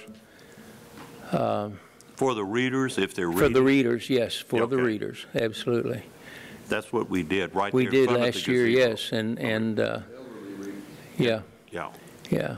Elderly. Yeah, of which several of us are. But then also, I would like to put a banner across 377 coming in where the bridge is out there, mentioning this for several days or week through in advance to let people know, because we have people who come in here to visit, and as they go around the square, they see what we're doing, they come up and want to know. And we have many, many people over these years who have stopped and read.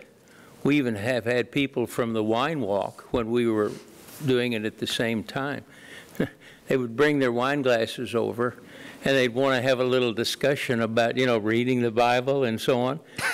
And we ask them, would you like to read? And you'd be amazed the number of people who say, can we?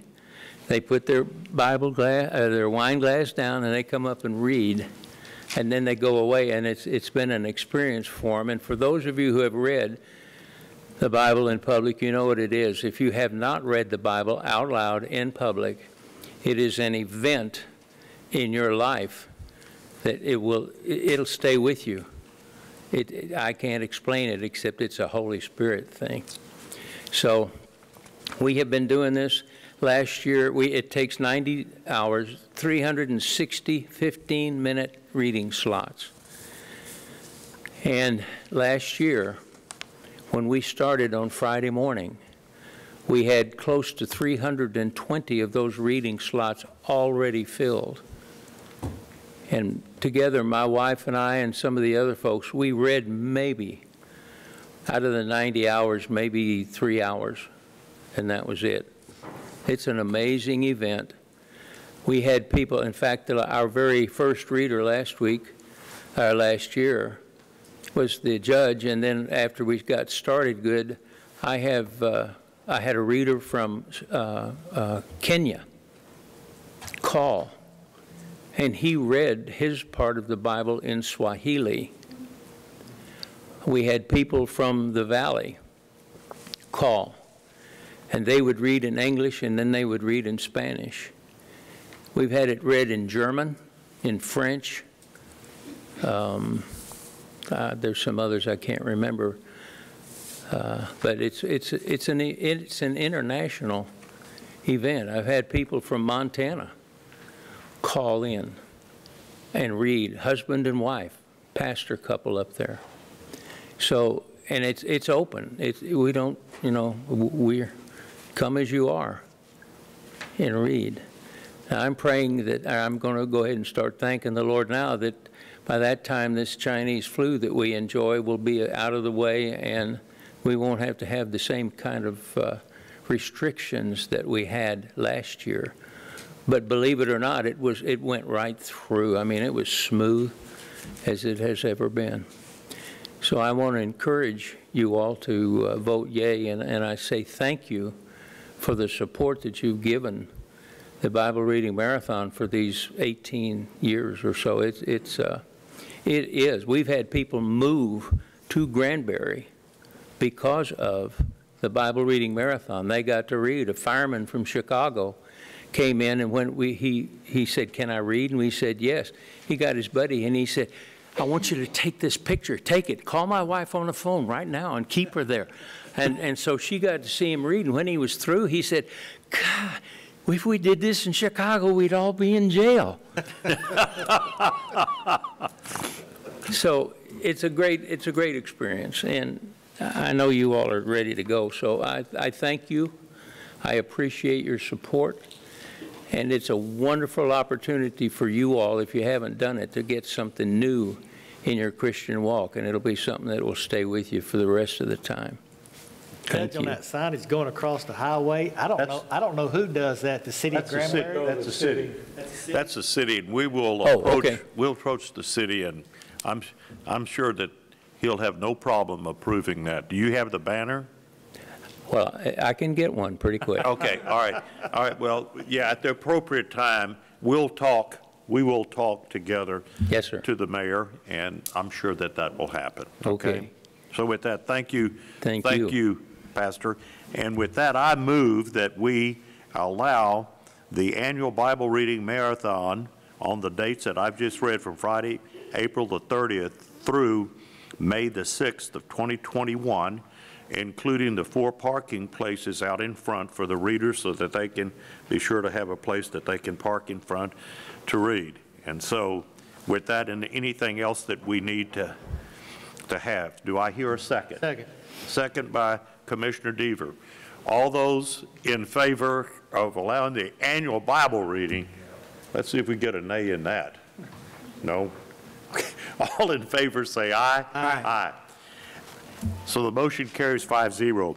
I just want to say something else. It's kind of really important here, and I'm glad that Pastor Miller brought this up, or Dr. Miller brought this up, is that today was supposed to be Pastor Larry Dixon. I hate to give the invocation. You were not here for that. And I want you to know that Dr. Miller and Pastor McMahon and Pastor Larry Dixon and I had a little luncheon club going on. And it was a prominent citizen. We were having lunch at Christina's one day, and this prominent citizen comes back, and he sees us up there having lunch together, and he says, "Would you look at that? 3 preachers and a politician."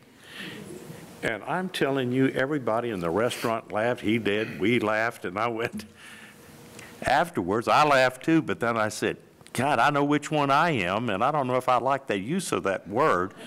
And our buddy Larry Dixon leaned over and said, Cuatro Amigos.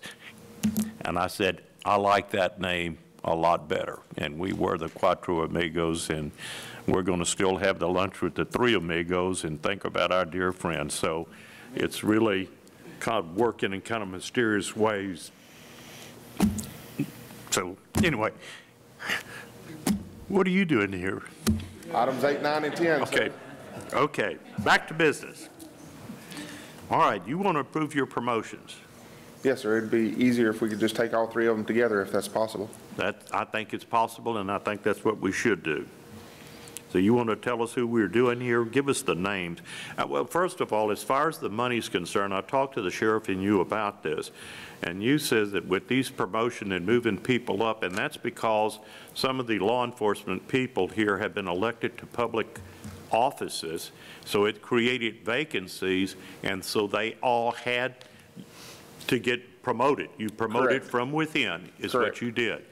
But that the bottom line of all this is what we here as stewards of the Hood County money is that the amount of money is going to be less, a little less, because some of the people that were retiring and got elected to public offices had been here longer.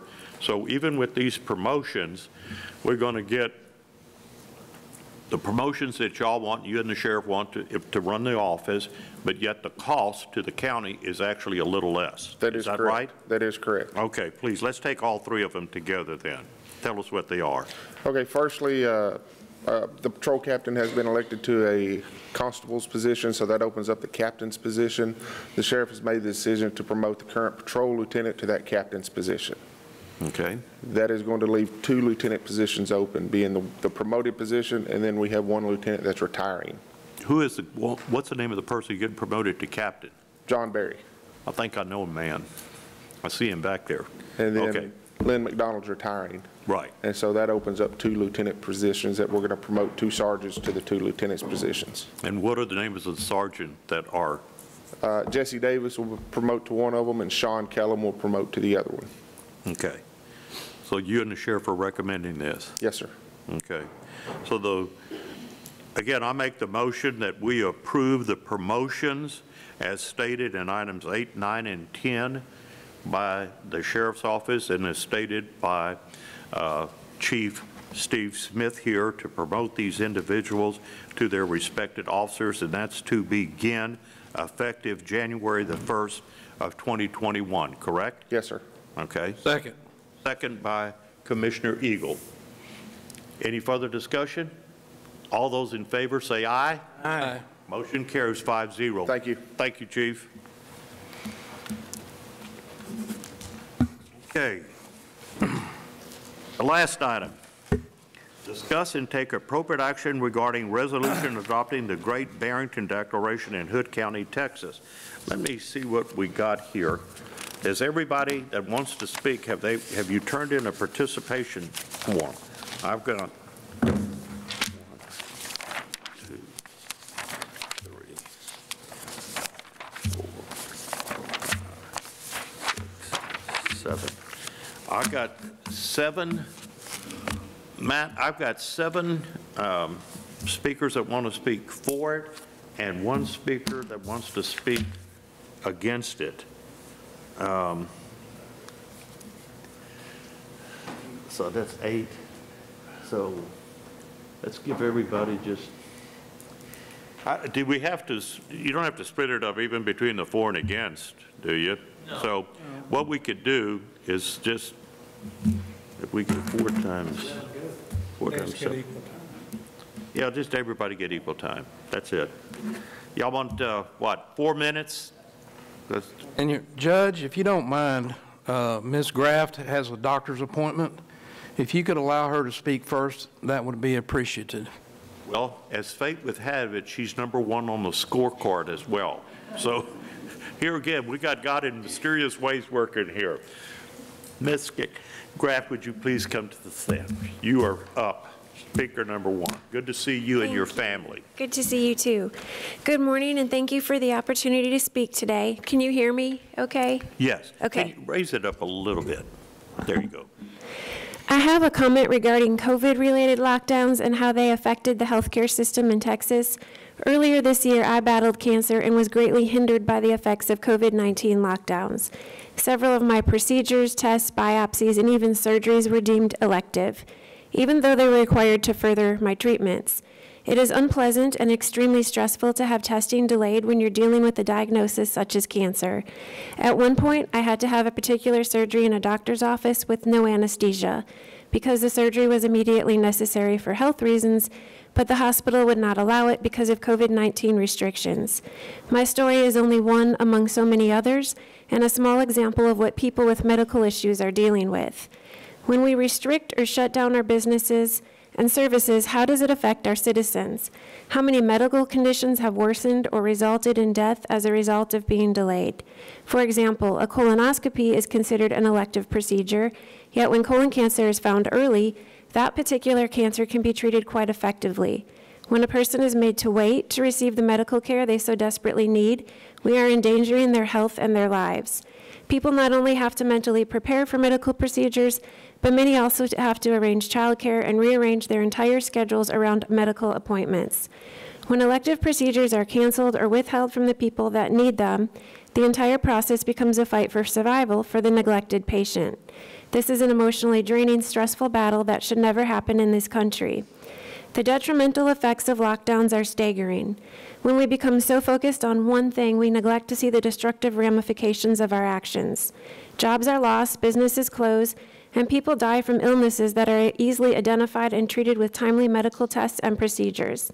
There have been pandemics all throughout our history. This is the first time we've ever shut down almost every area of life. In closing, I'm wondering where exactly in our U.S. Constitution that it states the government has the power to limit the movement and activities of a free people. Based on all the above, I fully support Commissioner Eagle's resolution, and I thank you for your time today. Thank you, Ms. Graff. Okay. The next speaker is Barbara Brashear.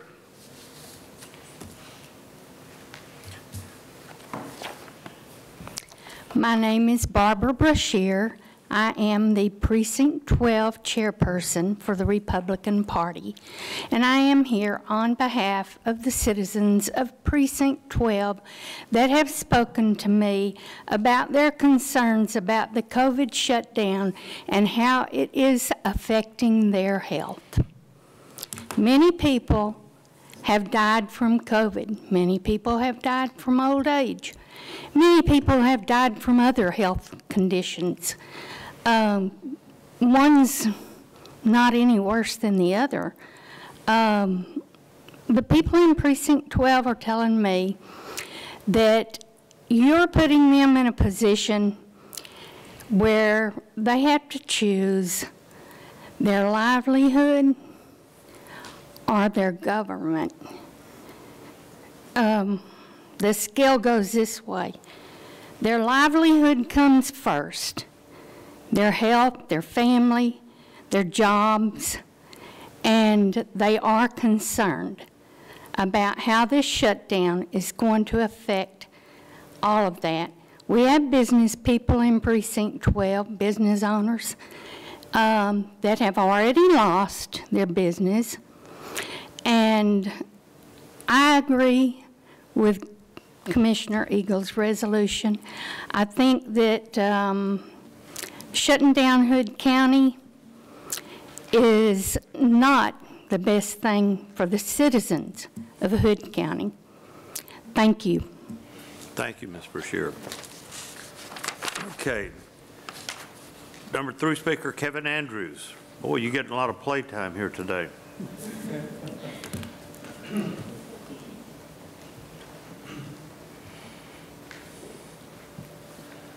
Good morning again.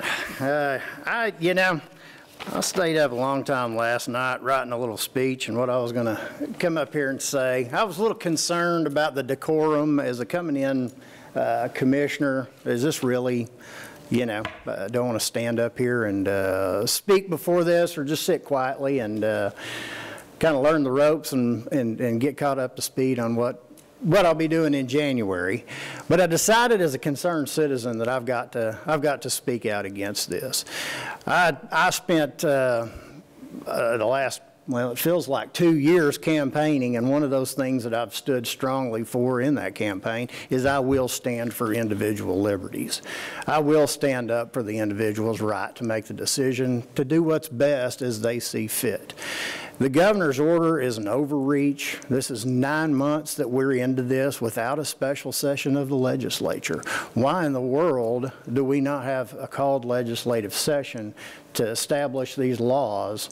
Because that's where laws are supposed to come from.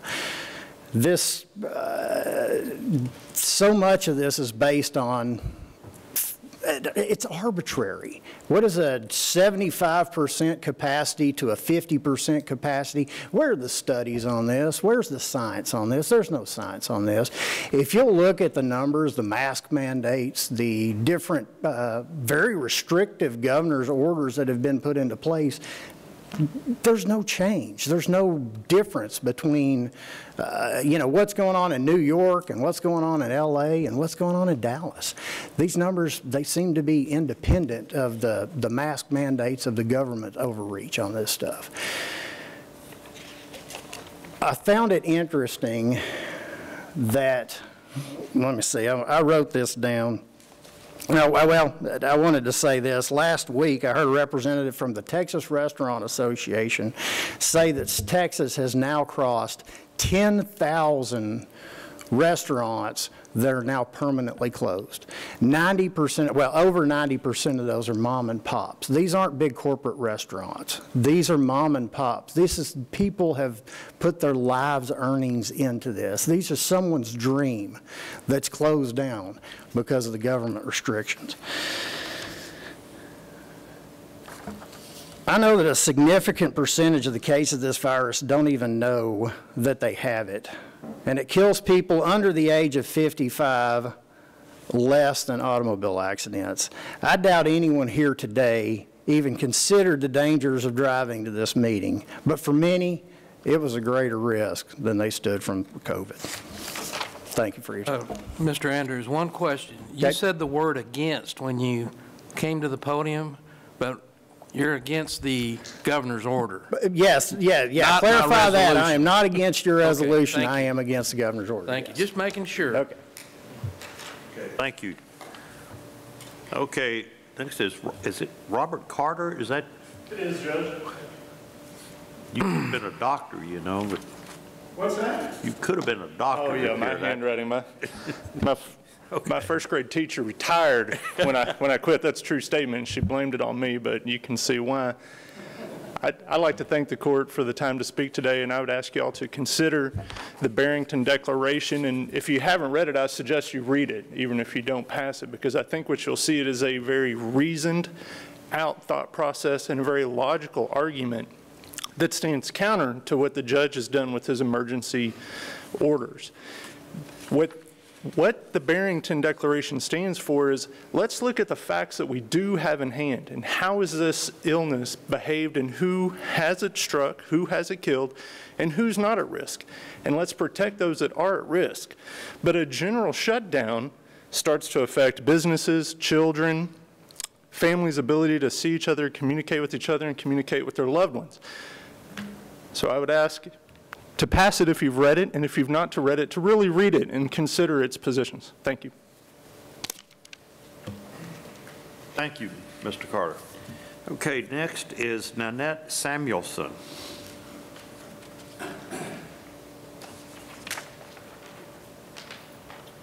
Good morning. Good morning. I was just looking at my watch. It is still morning, isn't it? Thank you. I'm not as tall as Melanie or Robert, so thank you for the opportunity to speak today. I speak today as a concerned citizen and taxpayer in Hood County. I speak on the welfare of our county, knowing that the consumer is responsible for 70% of the economy. Small businesses make up a large majority of the economy in Hood County. I'd like to know what science the county is using that supports locking down these businesses. In early October, the WHO stated, sorry, I've got it here, so Dr. David Nabarro, the World Health Organization, Special Envoy on COVID-19, urged world leaders this week to stop using lockdowns as your primary control method for blunting virus surge. Did y'all know about that in October? You've read that? We in the World Health Organization do not advocate lockdowns as the primary means of controlling the virus. Do not advocate lockdowns as the primary means of controlling the virus. Nabarro told The Spectator, Nabarro said, lockdowns can only be justified to buy you time to reorganize, regroup, rebalance your resources, protect your healthcare workers who are exhausted. But by and large, we rather not do it. That's from the World Health Organization in October. People are fed up with the hypocrisy they're seeing across Texas, Tarrant County, Hood County, all across the United States. What science says it's okay for 22 men to sweat, spit on each other, tackle each other, end up in a pile in the middle of a field, but it's not okay to sit next to each other in a restaurant, even at 50% or 100% capacity? Restaurants can be responsible for managing their restaurants in a safe manner as they have been without government mandates. These small business owners have already invested thousands of dollars to accommodate safety measures. They are holding on by a thread, and as you just heard, many of them have not. They're closed for good, mom and pop shops, with no science to support that. That's just really sad. They are holding on by a thread while none of you sitting here at this table have missed one paycheck for these 9 months that we've been in lockdown, thanks to the taxpayers of Hood County. I strongly encourage you to adopt the Great Barrington Resolution and allow citizens to control their own lives, live their free lives, as they are subject to the Constitution of the United States. Thank you. Thank you. Okay. Now, President Dr. Harold Granick, your time. We're going to guess that you're the one that's against the Great Barrington. Just open my mail, this cartoon, call it record as much as anything I'll say. It's a picture serving, father serving Thanksgiving dinner. Instead of serving a turkey, it's two big dice. Rolling the dice around the Thanksgiving. So, okay. Yesterday, thank you, Commissioners and Judge. Yesterday was Pearl Harbor Day. I'm going to quote numbers. The numbers we lost on Pearl Harbor Day, which we celebrate every year, we're losing approximately every day in this country due to COVID. I'm going to quote, I was going to counter with the head of the World Health Organization, but the first quote I'll give, so I don't run out of time, is from Francis Collins. I'm quoting him rather than Dr. Fauci because he's a first-class scientist. He was responsible for the genome process, and he's head of the National Institute of Health, the director. And not only that, but he's a devoutly religious person, so it's not just the accusation that, oh, he's a manager or scientist. He describes, in reference to the Great Barrington Declaration, this is not mainstream science. It's dangerous. It fits into the political views of certain parts of our confused political establishment. I'd refer people to have a fairly balanced thing to go to Wikipedia, which discusses the pros and cons of the Great Barrington Declaration. And I don't have time, and nor do y'all want to hear that. But the Great Barrington Resolution, because we're talking about the county, is equivalent to using a Russian roulette. But because of the numbers, rather than just one gun, one bullet in a 6-chamber thing, let's try 3 bullets. Who would like to sacrifice which of their family members potentially will lose? Sweden, I just saw yesterday, which essentially tried this approach of getting herd immunity, has reversed itself because it's failed in Sweden. There's a country that's doing it. It lists on my thing, what am I for or against? I'm for science, and there's a lot of science on this. I know this is an economic hardship, but we're trading dollars for lives. It'd be nice if we had contact testing and tracing, but we've gotten beyond almost that because this has not been well managed. A little of this is like if you had a forest fire and you say, well, let's do a rain dance to try to get rain rather than using science. We have things, the numbers are not absolute, and certainly the Great Barrington Declaration is one argument from very honorable scientists, but in the nature of science, you have the counter arguments, and the overweight, go to the Wikipedia, the overwhelming weight of this says that we have to manage it not by just putting people exposing and trying to get herd immunity, which we can achieve once the vaccination is out there. We're still months away from that. In the meantime, we have to use science and good judgment to do this. So I'm against this proposal. Thank you. Thank you, Dr. Granick. Okay, our last speaker is none other than Ms. Sharon Sealander.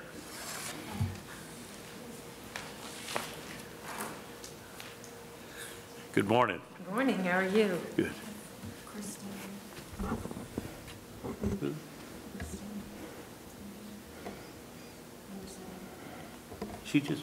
Did Christine Leftwich speak? Yeah, she's supposed to speak. You want to let Christine go ahead before me? Okay, good. Come on up, Christine. I'm sorry. Thank you. I got so much paper up here now. Oh, I apologize to you. That's okay. That's okay. All right. Thank you. So I'm Christine Leftwich. I'd like to say that I echo the sentiments of Kevin Andrews, what he said, and also Nanette Samuelson. I'm here as a layperson, although I'm also an educator, and if I had a student who used Wikipedia as a resource, I would take points off their paper. So just saying. Anyway, I know that we all can agree that the symptoms of COVID are different in every individual. And obviously how it affects the elderly as opposed to young people, whether they have symptoms or not. As someone who tested positive for COVID, I can tell you that my symptoms were essentially non-existent. The only reason I went to get tested is because I lost my sense of smell and taste, which I had read that was one of the symptoms. But for that, I would not have known that I had COVID. So I continued on with my regular daily activities, exercise, things like that, without any significant detriment to myself. So I think what we're doing here when we look at the fact that I believe they're saying maybe 80% of people have mild symptoms or are asymptomatic, we are taking a blanket based on the small percentage of people who have symptoms that are severe or that are affected by it, and we are smothering everybody. We are smothering individual freedoms. We are smothering mom and pop businesses. We are smothering entrepreneurs. We are smothering small business. And I would like to see this county follow what the governor of South Dakota has done, follow what I just saw a commercial for the state of Oklahoma, which is to say Hood County is open. We are open for business, we are open for visitors, we are open for tourism, because we have a lot to offer this state, and we have a lot of businesses here that thrive on the support from people outside of our community. Thank you. Thank you very much. Okay. Now, Ms. Sheila.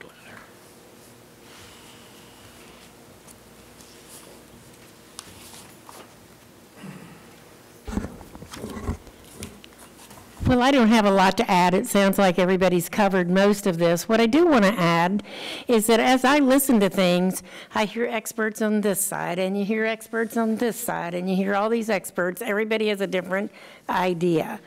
I think we in Hood County have to look at Hood County.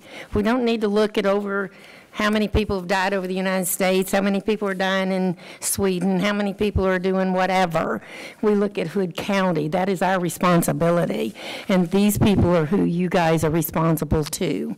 So when you do that, I have frequented, many, many establishments here in Hood County, and every one of them have taken on the responsibility of making sure they have social distancing or you have been protective in one way or other. When I was in Home Depot the other day, they had little plastic cubicles you go in to check it, to self-service check out. So I think all of our establishments here have really worked hard to try to make it safe for everybody. So when you start locking them down, as everybody has stated, everybody suffers. Everybody in Hood County suffers, and mostly the mom and pop stores. But I just wanted to say, I believe I support the Barrington resolution. I think you have a lot of experts there speaking. I've heard other experts out in the media world speaking also similar to this. And then you hear a few on the other side. So I think we need to look at Hood County and do what's best for Hood County. Thank you. Thank you. Okay, did I have everybody on your list now? Yes, sir. Okay, so everybody that wanted to speak has had an opportunity to speak. Except me. Except the person that introduced the, can I speak?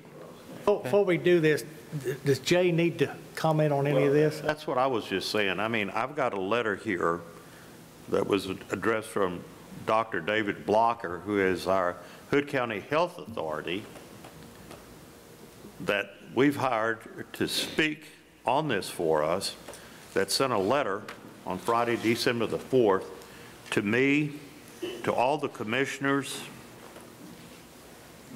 and the mayor, and let me see, and a few other people here, and the city manager, I guess, and some other people here. And I was hoping that he was going to be here because he, as a medical doctor, well, let me tell you, first of all, I am opposed to shutting down any business in Hood County, period. I agree. I want everybody to understand that. Not going to shut down any business like it was back in March when we didn't know what was going on. Now there's a lot of conflicting medical testimony and scientific evidence out there, and I agree with you, Commissioner, soon-to-be Commissioner Andrews. There is. Who knows what really is? I'm certainly not an expert. I know this, if I were trying a case in law, I would have the best experts up here and try to use my experts to convince a judge or jury to believe my side of it. But I certainly wouldn't be testifying. And what we need up here is somebody that has medical degrees or a scientific degree or something to really tell us about this. But I've got two things that I want to address. I'd like to read Dr. David Blocker's letter to all of us because it is to get both sides of the view, and he is the person that Hood County has hired or appointed to be our health authority, and to see what he says about this. There is so much in the Great Barrington Declaration that I agree with. But when you brought up, somebody brought up, I think you did, Christine, about the Dakotas. Dakotas right now are dying. Their hospitals can't treat all the people in North and South Dakota right now. You can't get treated. And so they're going to outlying states, and that the surrounding states to the Dakotas are suffering because of that. They're the ones that had the individual liberties, and you could not tell them in North Dakota or South Dakota to do anything. They didn't practice anything. I agree with Sharon Shelander that our people in Hood County They have adapted to this. I mean, you go into a business, nail salons, for example, and stuff, they're protected. They have gotten some great improvements that probably should have been there all along, as a matter of fact. But you go there, you go to grocery stores or whatever, you see everybody really trying to cooperate, trying to maintain social distancing. It's the big gatherings that you run into a lot of heartache. Now, that just, I mean, look at Sharon up there squirming here. You know, we had a good friend of mine, Constable Delton Thrasher, Constable 1, retired last Friday and had a retirement party for him. And out of that retirement party, I think Delton himself was contagious. And now, how many people, Mr. Webster, have been infected out of that retirement party? Do you have a number? Yes, sir. Remove your mask right there. How many? There's approximately 5. 5? But anyway, where is Dr. Blocker? Can he not be here? Is he in? He's having clinics and he couldn't get anybody to take his patients, so he wasn't going to be able to be here. Okay. Let me go ahead and read this letter that he addressed to us. This is from David Blocker, and it's addressed to the people that I said. And what the subject is, it's regarding the December 8th, 2020 Commissioners Court agenda, item C11, the Great Barrington Declaration counterpoint, and the John Snow memorandum. Judge, Commissioners, as your county health authority, I want to ensure you have all the information in front of you as you consider agenda item C11 regarding the Great Barrington Declaration. That declaration is not based on sound medical science and is not supported by trusted public health authorities. If you desire to show an official support for a declaration regarding COVID-19 impact and recovery across our community, I suggest you consider endorsing the John Snow Memorandum instead, which was originally published in the British medical journal, The Lancet, on October the 14th of 2020, and has almost 7,000 endorsements from public health doctors, scientists, and researchers, including myself. I have reviewed both documents, and I endorse the John Snow Memorandum. It can be found at, and it has a site here, johnsnowmemo.com. A short excerpt from this John Snow Memorandum reads, continuing restrictions will probably be required in the short term to reduce transmission and fix ineffectively pandemic response systems in order to prevent future lockdowns. The purpose of these restrictions is to effectively suppress SARS-CoV-2 infections to low levels that allow rapid detection of localized outbreaks and rapid response through efficient and comprehensive find, test, trace, isolate, and support system so life can return to near normal without the need for generalized restrictions. Protecting our economies is inextricably tied to controlling COVID-19. We must protect our workforce and avoid long-term uncertainty. And then it's signed David Blocker. So if you go through and you read both of them, I'm not a doctor and I'm not a medical science. I mean, the Great Barrington Declaration says it has over 40,000 signatures. So I don't know. I don't know. I just don't know about this thing. I just know one thing. When I get through speaking, I'm gonna read one more thing, and then I want everybody to listen to whatever information that we have on the current conditions of our hospital here in Hood County.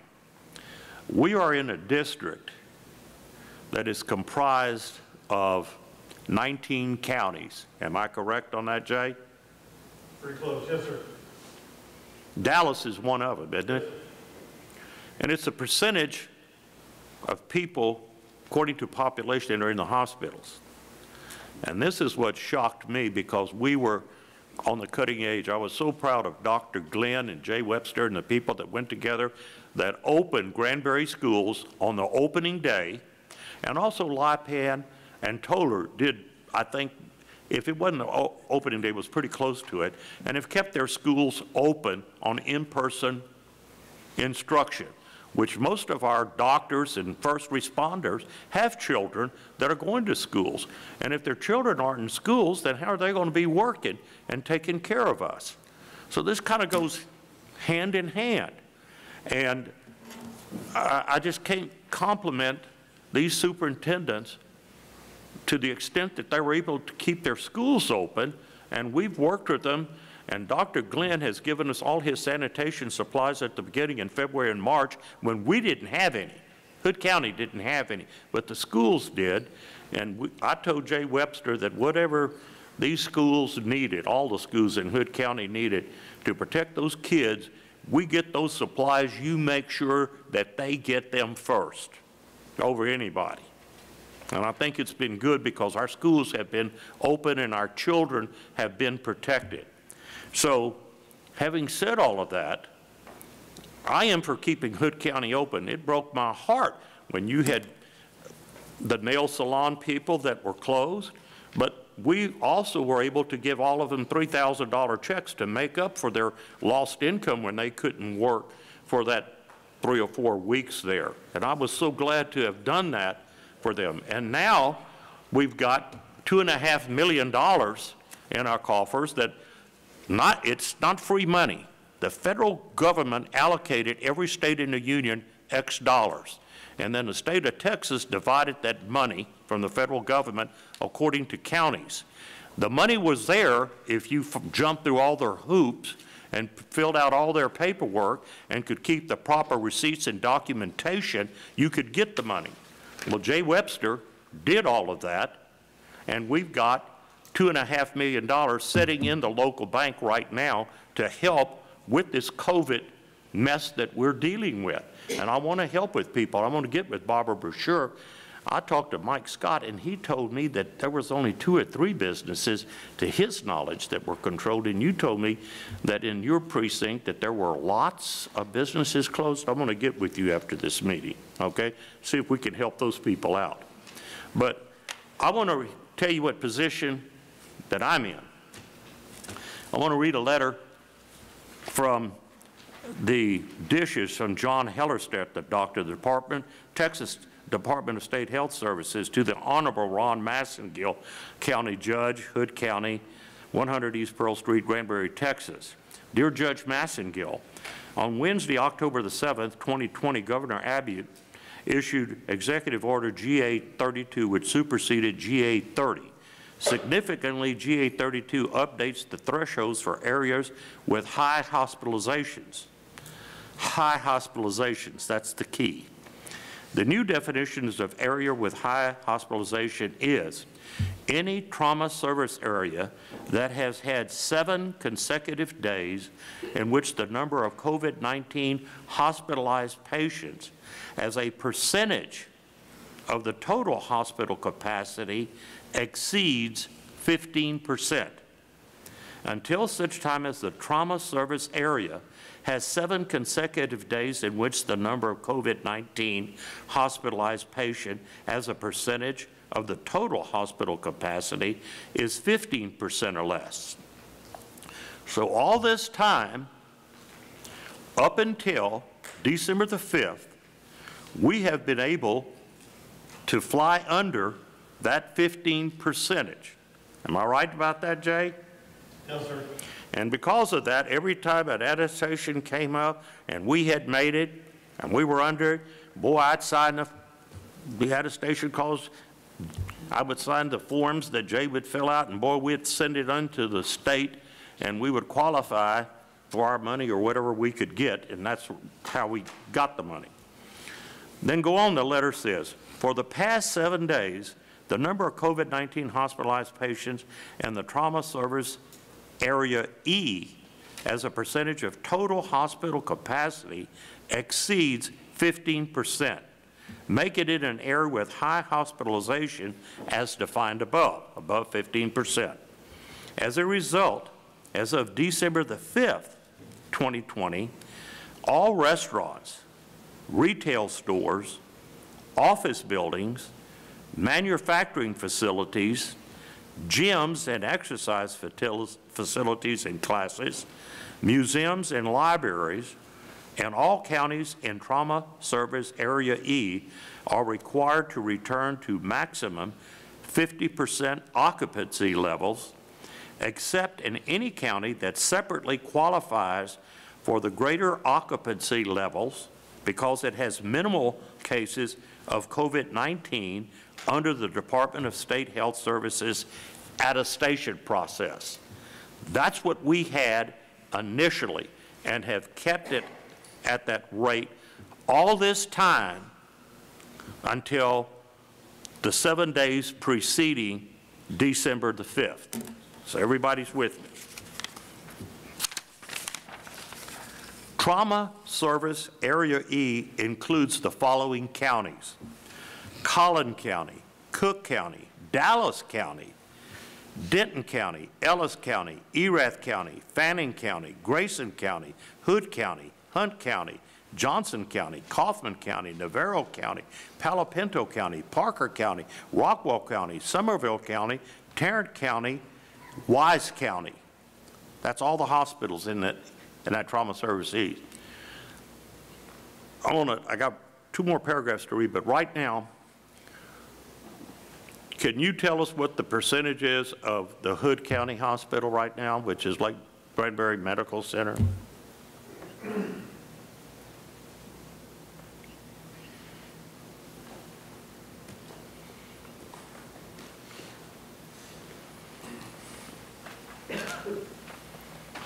So as of yesterday, because all the numbers are a day behind, they were 91.38% occupied. Out of that occupancy, 40% is COVID positive. They are currently down to 2 ICU beds. We worked yesterday to get some more vents because they were down to 2 vents. So I helped them order 4 more vents from the state, which they're picking up today. Okay. To your understanding, out of all those counties that read, is Hood County Hospital the highest percentage? Yes, sir. We're number 1 for the COVID positive patients out of the Trauma Service Area E right now. Now, that, Sharon Sealander, has shocked me. I was shocked. We're talking about Dallas County, including in this, and we all know about Dallas County. And Tarrant County, we read that and hear that on the news all the time. That's the percentage of this. And we're down to 2 ventilators.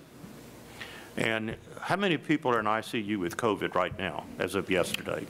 As of the last report, talking to them, they had 11 in ICU, and out of that, 7 were COVID, and they were using 8 vents out of the 10 that they had.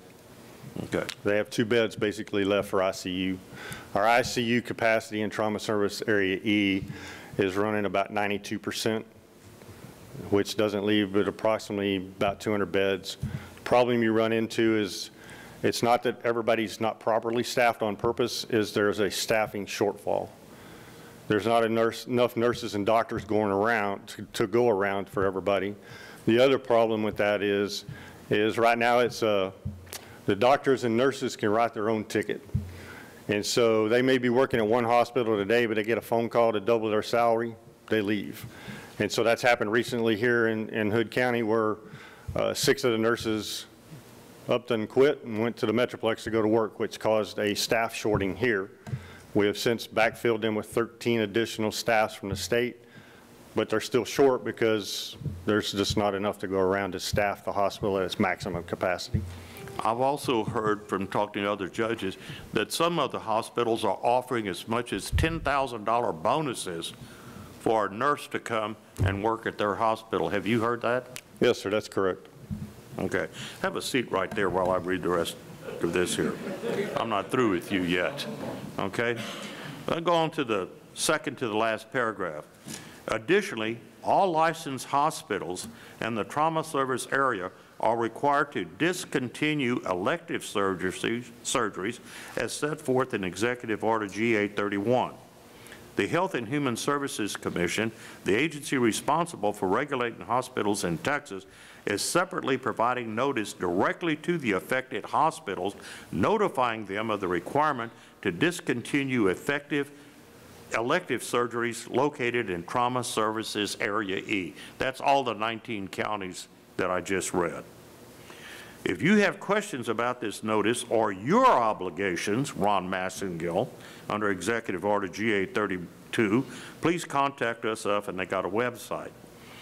Not a website, a link. Please enter Executive Order 32 in the subject line for proper routing.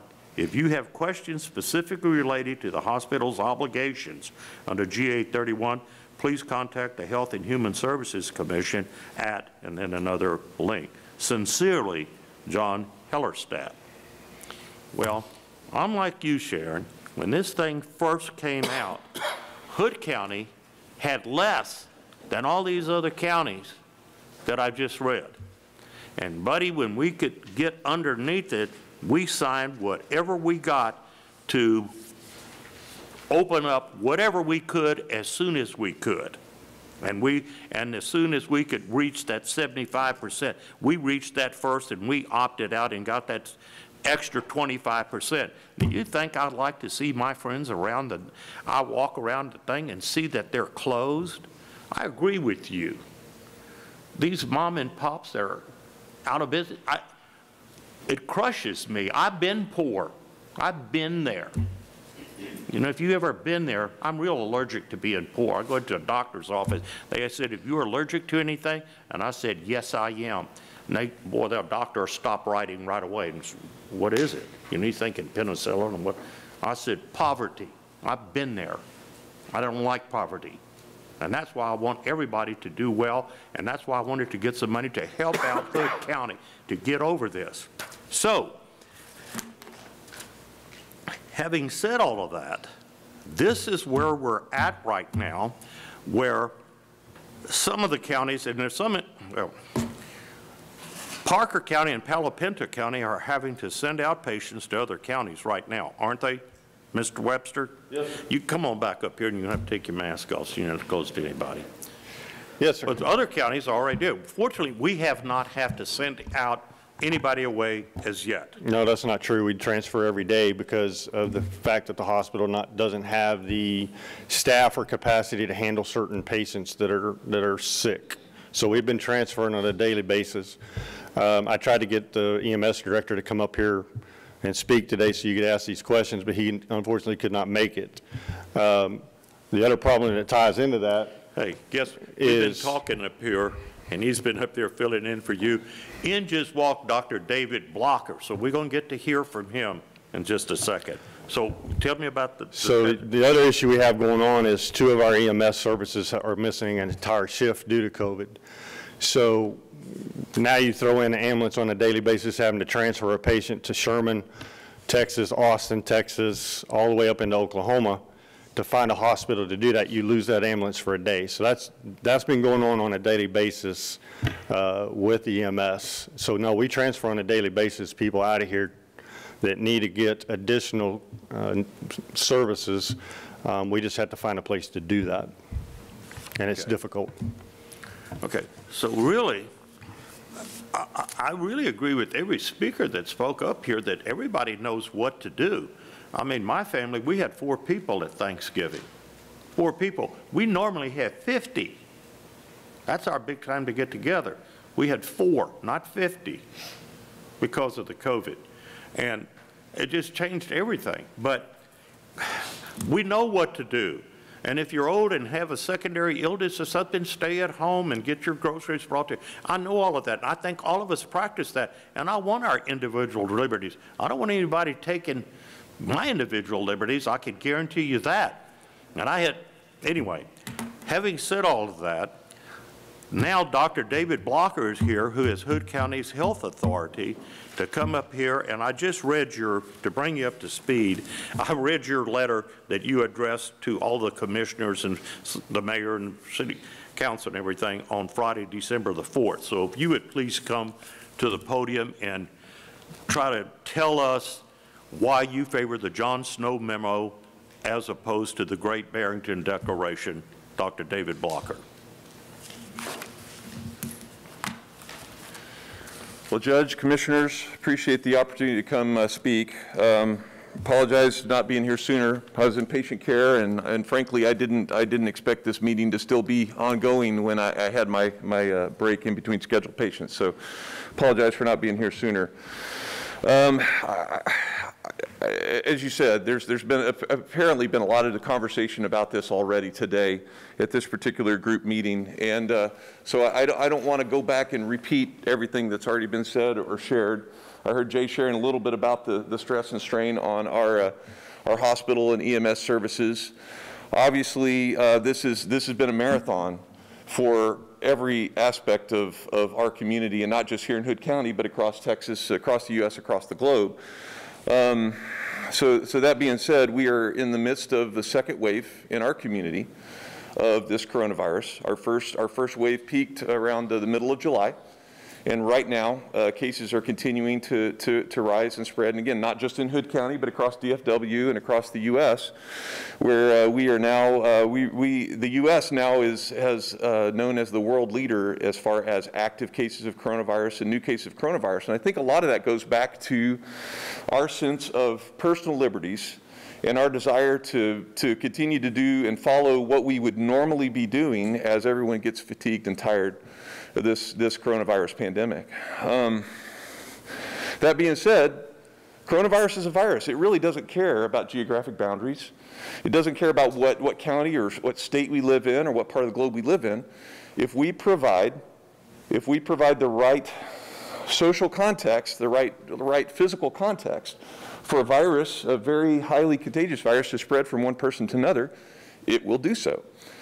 And so the problem I have with the specifically addressing your question about the Great Barrington Declaration as compared to the counterpoint that's been offered by our public health professionals, which has been entitled as the John Snow, is that we know globally, even during the last 8-9 months of this pandemic, that the idea of herd immunity as relates to COVID-19 doesn't work. In other words, if you say, hey, we're not going to put any restrictions on the community, if folks are afraid of the virus, they can stay home and everybody else do whatever you want. If we ignore the known medical facts of the fact that if I'm 6 feet or more away from you, most of my communication, most of my respiratory droplets, the things that spread the virus, are not going to get to you. You know, and so that's the 6 foot. It's a very, very simple concept of distancing. And then the mask wear is for the purpose of continuing to provide an additional barrier. It's not perfect, but it's the best that we have in a larger social context to say that my droplets from my speaking, my communication, my activity are not going to get to you if I have to pass you in a hallway. If I'm walking down the aisle at Walmart trying to get groceries for my family, I'm going to minimize the risk of getting something from you or you getting something from me.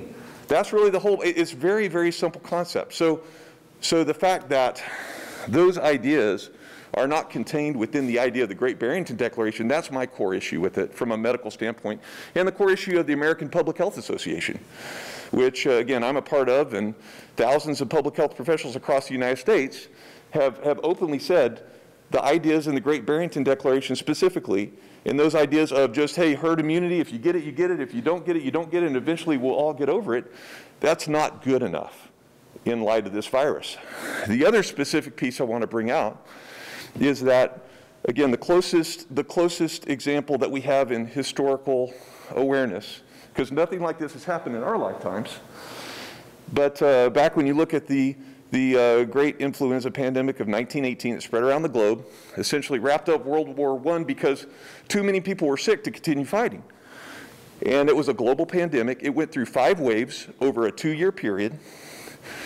We know, if we just look at larger communities in the United States, regardless of around the globe, although we saw the same thing there, communities that continued to practice social distancing, communities that continued to minimize large gatherings, parades, and things like that, they fared much better in those successive waves of the influenza pandemic for the same reasons.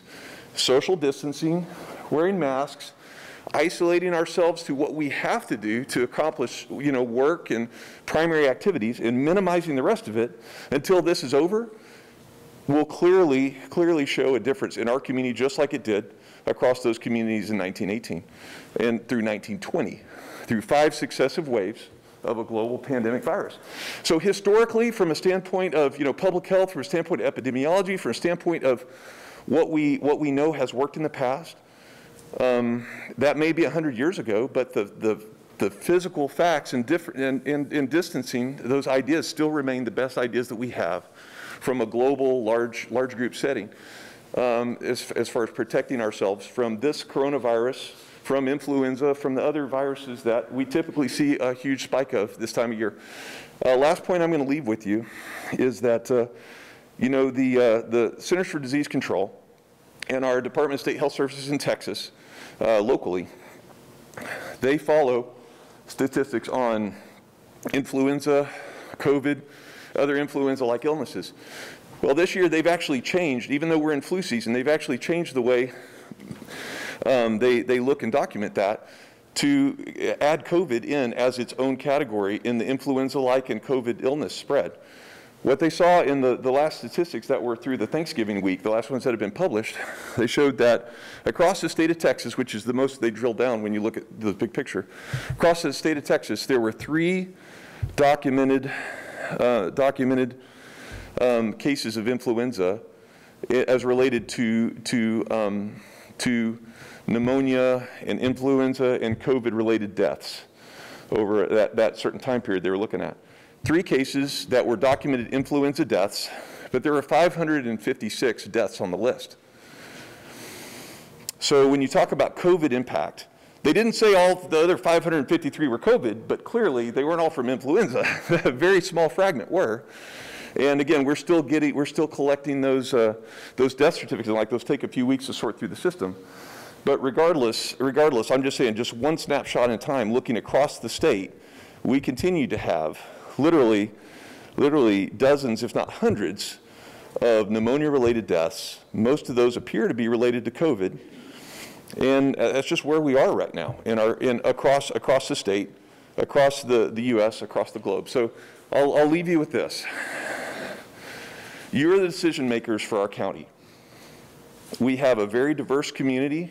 We have a community that's intentionally steered towards the side of those who are elderly, those who may have more medical issues than the average county around us, the average community around us in this part of Texas. I think wisdom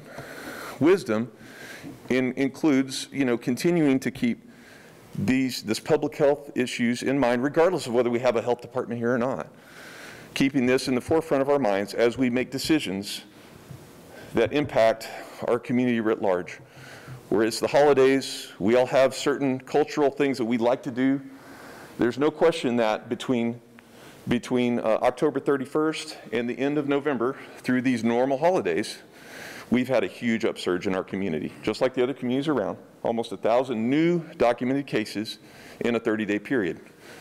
That account for about 40% of the total cases we've seen since all this started. How do we stop the spread? How do we impact the spread in our community? Social distancing, wearing masks, minimizing activities that are not necessary to keep folks in school, at work, keep businesses open, keep government going. Governor of Texas has standing orders that are now limiting us to 50% opening on various businesses, that are now limiting some of the, any of the optional things, even from a medical, surgical standpoint, that we're allowed to do across the state. I think ignoring that and openly supporting anything to the contrary of good public health recommendations, the governor's orders, would be the height of foolishness for any community. But that's my opinion. I got a question for you, Dr. Blocker. As far as businesses, do you believe is there any way that you can keep businesses open at 100% and still achieve what y'all are after? Are they smart enough to you know, because we went through 9 or 10 months of this, are they smart enough and have they learned what they need to do to keep people safe? So Commissioner White, we're talking about human behavior, right? And again, we all want our individual liberties and rights to do whatever we want. The whole point of declaring a public health emergency and a pandemic emergency, and the whole reason we're having these conversations for hours beyond what you would normally be doing, is there's clearly an impact on our community from a health standpoint, from a business standpoint, and everything else. And quite frankly, if folks on their own all independently made the decision to stay at home if they were sick, and not to go anywhere but the doctor, and to minimize that spread to their family until they got better and sorted it out, then we wouldn't need any of this. Sadly, that's not human nature, and that's not human behavior as we know it. So it's finding that balance, right, between, you know, at whatever level of society do we do this. So in the case of businesses, the current recommendation is to limit the number of people in a given business or the number of tables open at a given restaurant to 50%. We're not closing it down. The recommendation is not to close it down. The recommendation is not to take that business away, but it is to put a measurable social guideline in place.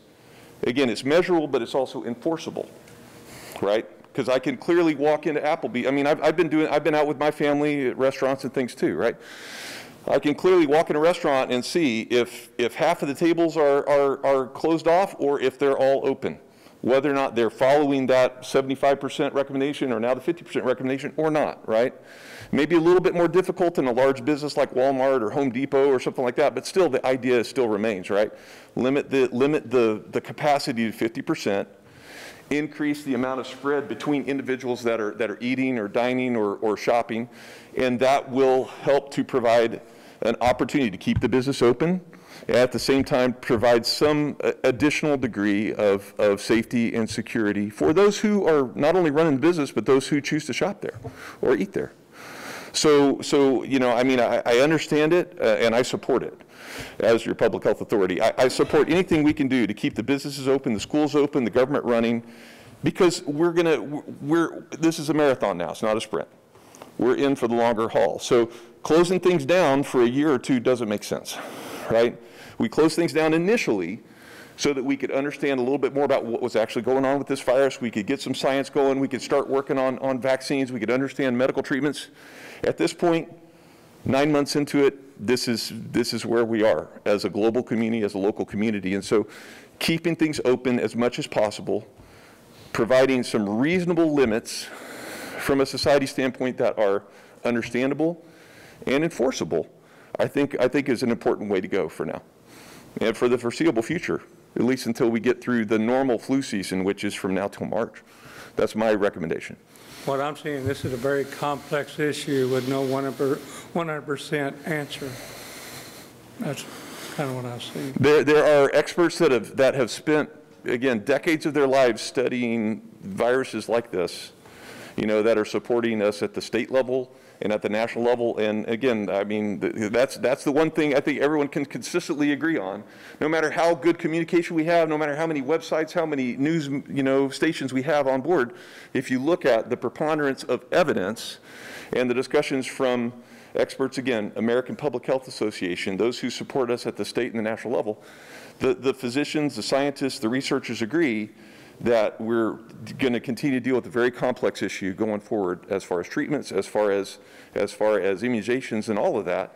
And in the meantime, we here locally and every other small community around the globe has to figure out how to keep things open, how to keep things moving in the light of this.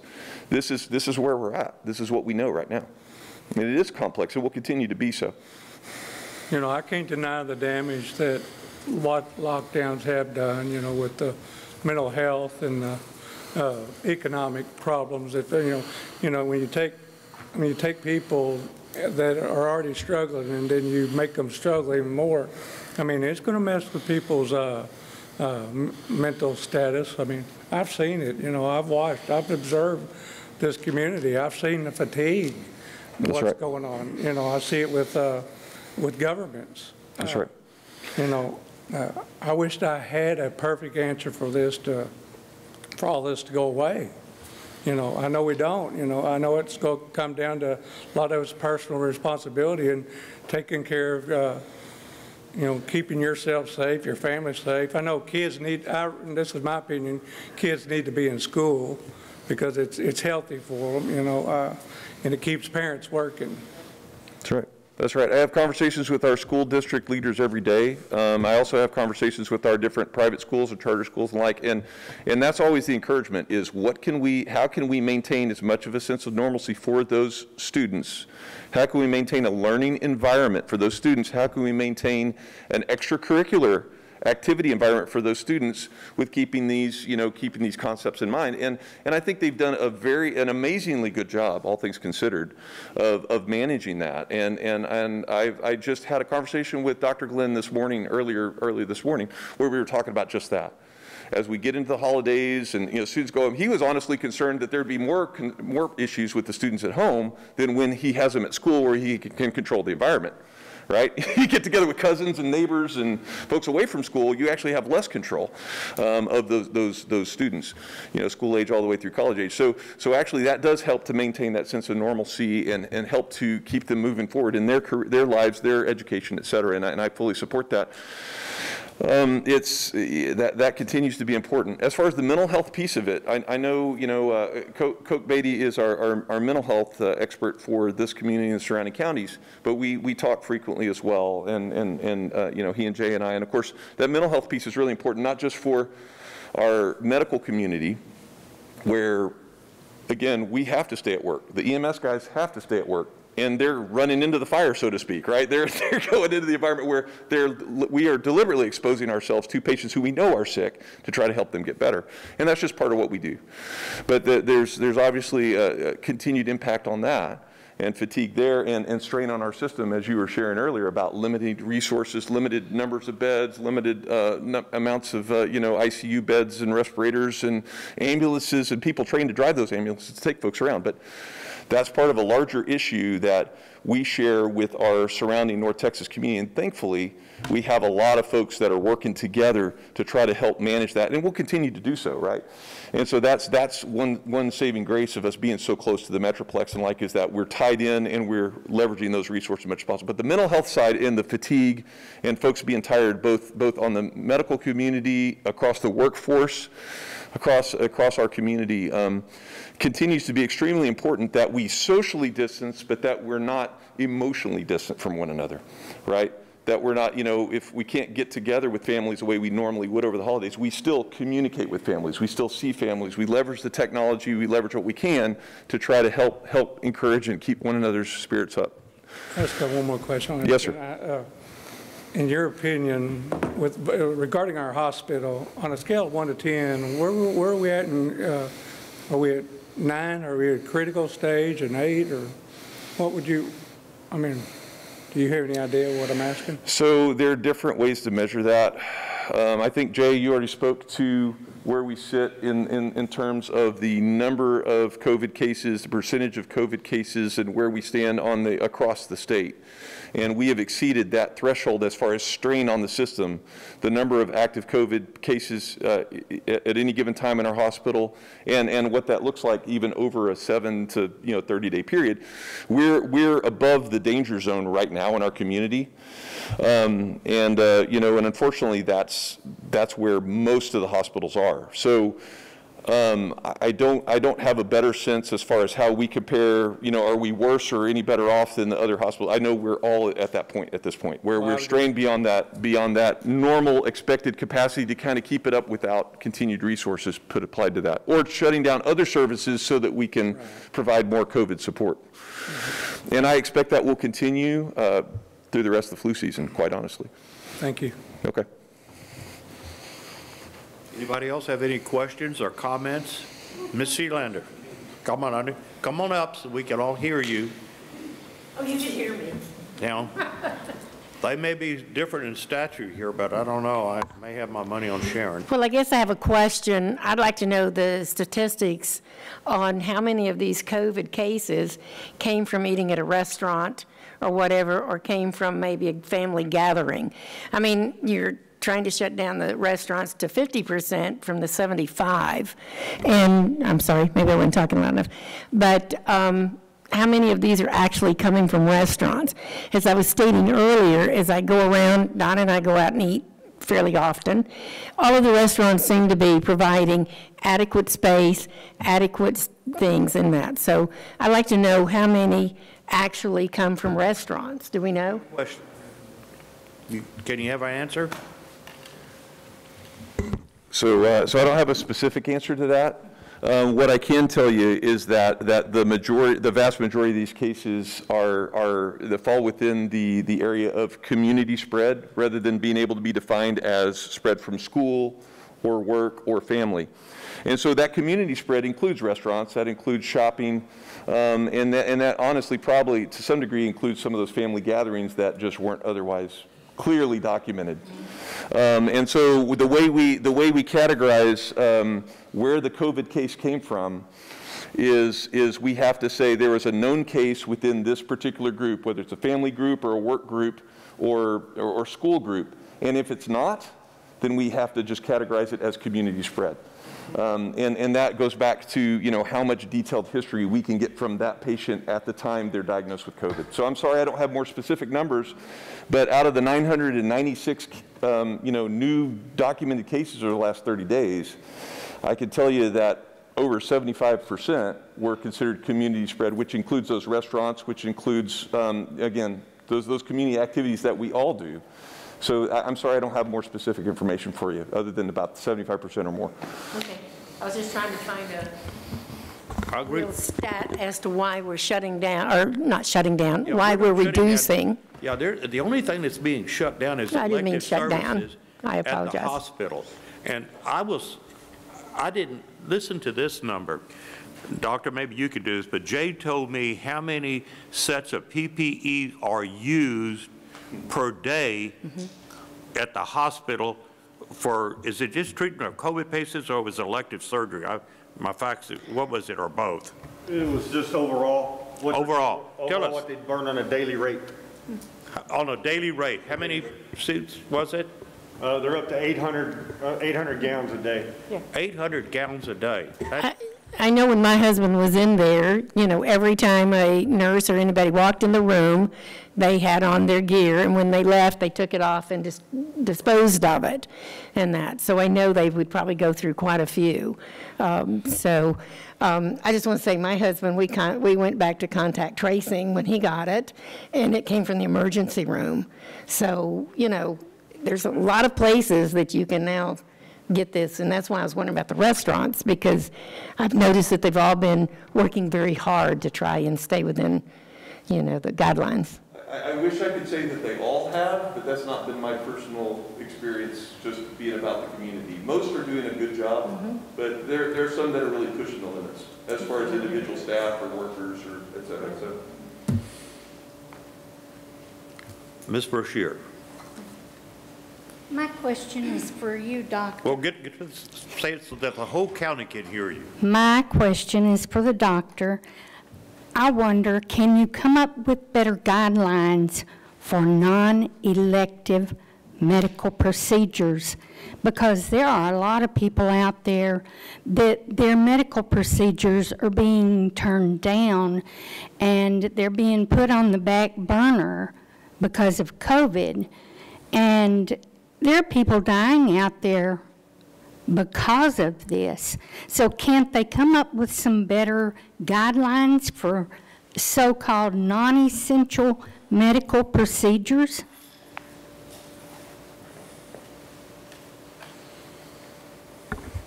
I appreciate the question. The real challenge there is that this is not specific to Hood County. When it comes to these guidelines, we're talking about national recommendations and Texas state level recommendations, not from the governor specifically, but from our various surgical communities, right? And the licensing communities. So there's a very real threat to the medical licenses of surgeons and nurses and podiatrists and dentists and others that perform these procedures, that if someone makes a complaint that they did something that broke the law at this time, literally their licenses are at stake. So there's a high degree of fear and concern, and folks are looking at these guidelines very, very closely and very carefully as far as what can I do, what can I not do. And if they're not sure, some of them err on the side of, you know what, I'm going to cancel it until I figure it out. So we recognize there's a risk.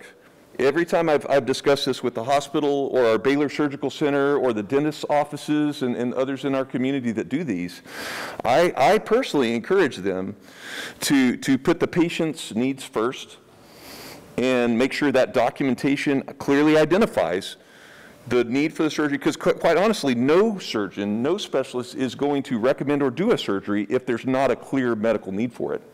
I mean, we don't take, for instance, we don't take people's tonsils out anymore unless they've really been sick and had multiple episodes of tonsillitis, because there's a risk of extra bleeding and complications, right?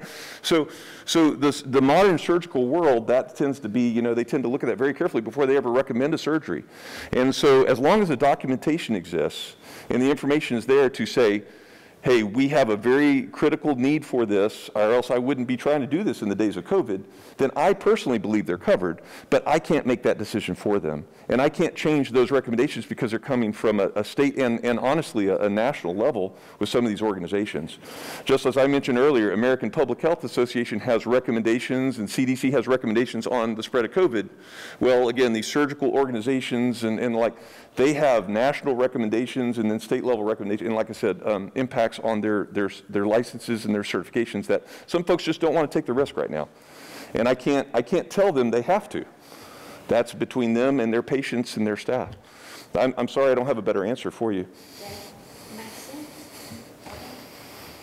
Okay.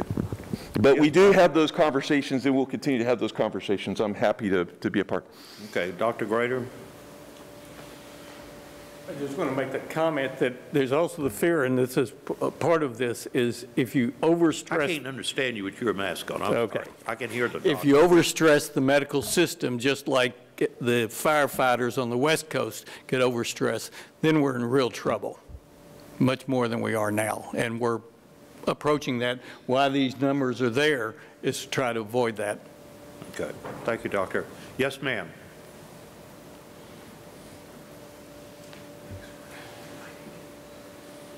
So you scared me there about South Dakota, so I went and looked up the numbers. They had 37 new hospitalizations yesterday in the state of South, that's in the entire state of South Dakota. 52.9 average new total hospitalizations per day over the last 7 days. That's from Johns Hopkins. Also, I just wanted to say that, you know, as you said earlier, we should really look at what the experts say. And so one of the experts that I looked to is our founding fathers. And one of our founding fathers said that, Benjamin Franklin, said those who would give up essential liberty to purchase a little temporary safety deserve neither and will lose both. So that's what I wanted to leave you with, is the experts of our founding fathers. And I'd like to hear from Dave Eagle, who put this on the table, to see what he has to say. And thank you. Is everybody else done, so I can talk about my agenda item now? Can I add something, Dave? Do you mind for a second? I wasn't on the list, but I've sat here and listened to this. The judge, it's left to the judge. He's the presiding officer here. I didn't fill out the form because I was really. Well, why didn't you fill out a form? Say again? Why didn't you fill out a form? Because I was just wanting to observe today, and then once all the observations. Well, it's almost noon, so go ahead. I'm gonna let you speak. And I'll go really quick. You can even start my timer. But I've listened to all this, and the decision today is going to stress economically people in our community. That's exactly what this is about, rolling it back. If you want to roll it back 50%, what the governor wants to do. We can argue all day long where the governor's order's lawful or not lawful, and that's where we're trying to guidelines here. We're going to have to follow the governor's order. But here's the hypocrisy that I see here. I see people saying 6 foot.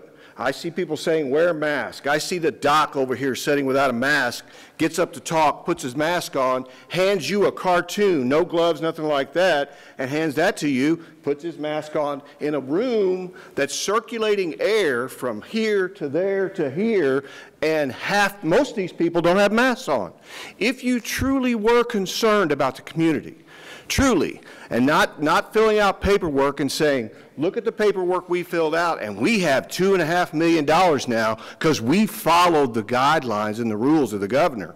If you were truly concerned, you wouldn't let one person walk in this room without a mask on.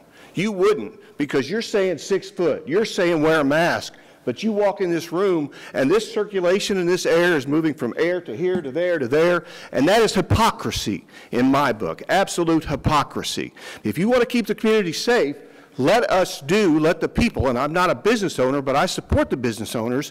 You're getting ready to dial it back again to 50% for them or to close them down. You'll follow the governor's guidelines. He'll fill out the paperwork, and you'll get another $1 million or $500,000. You guys are getting paid. The county's getting paid while you're rolling these people back, and technically, you're exposing everybody in this room that you're not making them wear a mask. So you want to say, follow the guidelines, follow the guidelines, follow the guidelines, roll it back, stay 6 foot. There's 4 foot between you guys. Nobody's wearing a mask up there. Out here, there's a lot of hypocrisy right now. You need to think of the business owners that have been suffering for 9 months with this nonsense. And you want to slap them back again. So I'm done. Thank you. You want to briefly respond to that, Doctor? So if I may. I want the doctor responding. You're going to get the last word in, Dave. Thank you. Someday I will. What can you respond to that last gentleman's response about, what can you tell us about that? If we had a sign at this. Judge, I don't have anything new to share. I mean, I've already shared today, and again, I have no idea what conversation or communication happened before I arrived, right? I came in at the tail end of this. All I can say is, good public health recommendations are good public health recommendations. I've already shared that we're dealing with human nature and people's personal interests and desires. You know, the fact that the majority of people are not wearing masks in this room, regardless of whether they're 6 foot away from their neighbor or not, is just one snapshot of what's happening across the community and across every business and every organization. All I can tell you is when I'm contacted or I'm talking with a school district or a nursing facility or anything else, and again, I have these conversations multiple times every day, a business owner, and they say, okay, now I have a positive case, and what do I have to do about it? You know, I've had some recent conversations with other county and you know, other offices here about just that. Okay, now I have a case, now what am I supposed to do? And my go-to is, what were you doing at the time of exposure? Were folks minimizing contact? Were they staying 6 foot apart? Were they wearing masks at the time this particular documented case happened? And that drives how much or how little you're recommended to shut down at that point. Specifically in our schools, a student rides the bus to school, shows up to class, having symptoms, goes to see the school nurse after school's already started, and then they're documented with COVID. Okay, well, so who are they sitting by on the bus? Who did they eat lunch with? Who were they sitting in class next to? And were they not wearing masks or staying apart when they did that, right? How many seats apart were they on the bus? How much distance? So those guidelines then come into effect, and now suddenly, people are suddenly concerned about what they have to do about it at that point. We've shut entire sports teams down because they couldn't clearly say who was interacting with who. Again, that's not my decision. That's the decision of the school leaders and the coaches and the students and parents, quite frankly, on the sports teams, because they couldn't say they maintained that distancing and they wore masks. If they can say they did that, that same student who rode the bus, but they were all wearing masks, they were maintaining as much distance as possible, they did the same in class, well, guess what? That student is out, but all the others around them are not obligated to leave school and be out of class because they followed those social guidelines. So those same things are in effect for any school, any organization, any workplace. Again, people really don't necessarily care until somebody's sick, and then they all ask me what to do. So I'm going to continue to recommend that we follow the CDC guidelines. I'm going to continue to recommend that we follow the state Department of State Health Service guidelines as relates to, I'm going to continue to recommend that we follow the governor's orders, okay, because those are influenced by those guidelines and those expert opinions as relates to what we do here locally. then my opinion is the same. Whether you choose to follow that, that's up to you. And that's up to your family and your coworkers. Okay? And that's really where we stand. That's all I have on that. Thank you, Doctor. Okay. Dave Eagle. Drawing from Hamlet, the doctor doth protest too much, methinks. Now, I've got a simple, Commissioner Wyatt said he wishes we had a simple solution, and as a government entity, we do. It's found in these two documents, the state constitution and the United States Constitution, as far as the government is concerned. Now, once again, I got headed off at the pass on my agenda item. This happened to me back in March, and I don't know what the people are afraid of hearing me say, but it was interesting that I got headed off again. But here's what I know. When they want you to wear a mask when you walk into a restaurant, but yet when you sit down to eat you can take it off, that's insanity. When you go through a drive-through window and they take your money with their bare hands, but they hand you your drink in a little container deal, that's insanity. When city leaders roll out their Granbury Love campaign about wearing a mask, yet those same city leaders dress to the nines and go to the Jewel Ball and not a one of them wear a mask, that's insanity and hypocrisy. When public health officials have refused to analyze new data that has mounted up over the last 9 months regarding COVID-19, because they refused to sway from their narrative originally rolled out back in March of 2020, that's not only insanity in my view, but it's also a major case of cognitive dissonance. Well, what is cognitive dissonance? It's a theory in social psychology that refers to a mental conflict that occurs when a person's behaviors and beliefs don't align. It may happen when people have two beliefs that contradict one another. But cognitive dissonance definitely causes tension and unease. And people attempt to relieve this discomfort by explaining things away. Or rejecting, this is the big one, or rejecting new information that conflicts with their existing beliefs. What we were told in March, this is 9 months ago, COVID will double, from right there at that microphone, COVID will double every 3 days. That was told us on March 30th. We had 6 cases. And if that had been true, we would have had 6,144 cases by April the 29th, and every person in this county would have been infected with COVID by May the 10th. Just do the numbers. We heard another thing from that microphone right there that I didn't even want to hear it when I heard it, because I was hoping this would last 2 or 3 weeks when we were kind of, you know, they started out real easy with us because they didn't want to give us all the bad information at once. But I heard from that microphone right there that we need to think in terms of it going on for 8 weeks. We're still here 9 months later with another rollout coming, with a retraction of the governor's formerly released or releasing of some of these restrictions. And we have heard, don't wear a mask, wear a mask. Don't wear a mask, wear a mask. Don't wear a mask, wear a mask.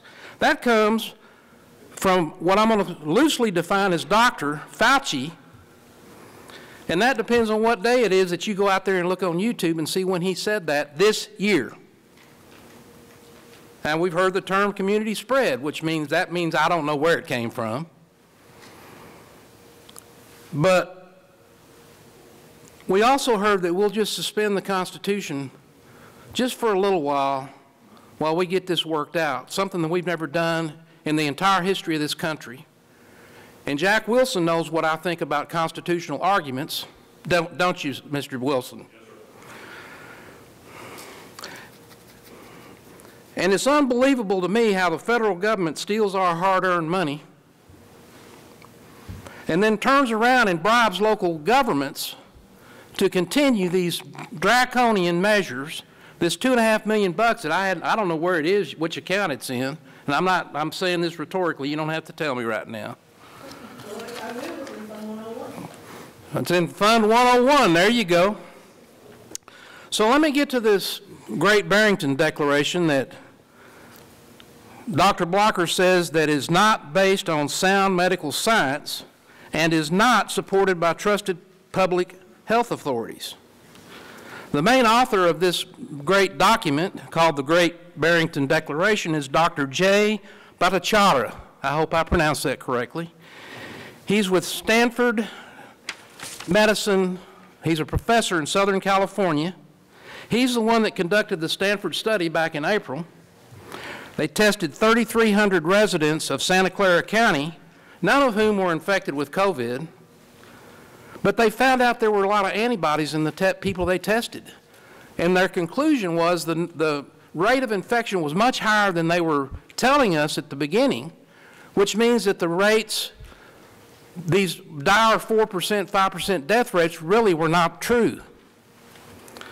The study suggests that COVID-19 mortality rate was far lower than previously thought. And as of Tuesday, April 14th, it was much lower than had been previously reported to that time. Now that Stanford study, guess where it went down? It went down the tubes of Facebook and YouTube censoring it, so we couldn't see that. Now, the doctor has endorsed the John Snow Memorandum. And I think what's interesting about the John Snow Memorandum, and I've read them both, the Great Barrington Declaration came out in about October the 5th is when that document was published. And they've got a website, by the way. You can Google, if they hadn't taken it down yet, you can Google Great Barrington Declaration and go to their website, and they've got, you can look at that, you can look at who signed it, you can look at why they put it in there, you can look at, you know, what is it, facts, FAQ, frequently asked questions. But interestingly, if you kind of research that, and then I went and read the John Snow Memorandum, and it's got a they've done their rebuttal website, right? And that came out a few days after the Great Barrington Declaration came out. And if you read them closely, except for the conclusion, one of the conclusion statements in the John Snow memo, they agree on many things. And as a matter of fact, if you want to go out and look at the Johns Hopkins University debate, they actually debated in a very, in my opinion, a very gentlemanly or gentlewomanly manner. It was scholars and from both sides of the argument. Very good, a very interesting debate. And Dr. Bhattacharya's opening statement, to at least address one of the issues about herd immunity, he says there's three basic premises for the declaration. There's a wide difference in infection rates and severity for people over 70 versus people under 70. He draws a line there. And that the survival rate below 70 is 99.9%. The survival rate above 70 is I think 95, it's a 5% infection non-survival. So it is higher among the older population that is vulnerable. And they both sides acknowledge that. He says that zero COVID at this point in time will never be achieved, just like SARS, and we're not going to get to zero. I mean, we might as well forget that. It's something we're going to have to figure out how to live with. And his last point was herd immunity, because this was one of the criticisms in the John Snow Memorandum was a strategy, and he said herd immunity is not a strategy. He said herd immunity is just the natural endpoint. And the question is, how do we get there? John Snow Memorandum's got the let's restrict. And the Great Barrington Declaration says, let's focus on folks who are vulnerable and let non-vulnerable people go back and live their lives. Because sooner or later we got to get to herd immunity. So the conclusion generally on the Great Barrington Declaration was to focus our resources that we've got on the vulnerable population. The non-vulnerable population, go back to living your life and get the government out of it. Kids back in school, concert goers back to concerts, art seekers back to art galleries. And by the way, as an aside here, well, let me back up. So again, the John Snow memorandum in it says that it's a dangerous fallacy about a herd immunity approach, and Dr. Bacharach says that's not an approach. That's just a scientific fact at the end of the tunnel. And he's quick to point out that that statement that they made is a fallacy because there's no such thing as an approach. So, interestingly, if you read the John Snow memorandum carefully, they carefully craft and use a term called protective immunity. So they changed the term a little bit because they didn't want to use the word herd immunity. And then they state they don't know how long it's going to last. They don't know what, they don't know a lot of things. But they do agree, John Snow itself agrees that risk to vulnerable population is indeed more pressing. And they agree that special efforts to protect the most vulnerable are essential.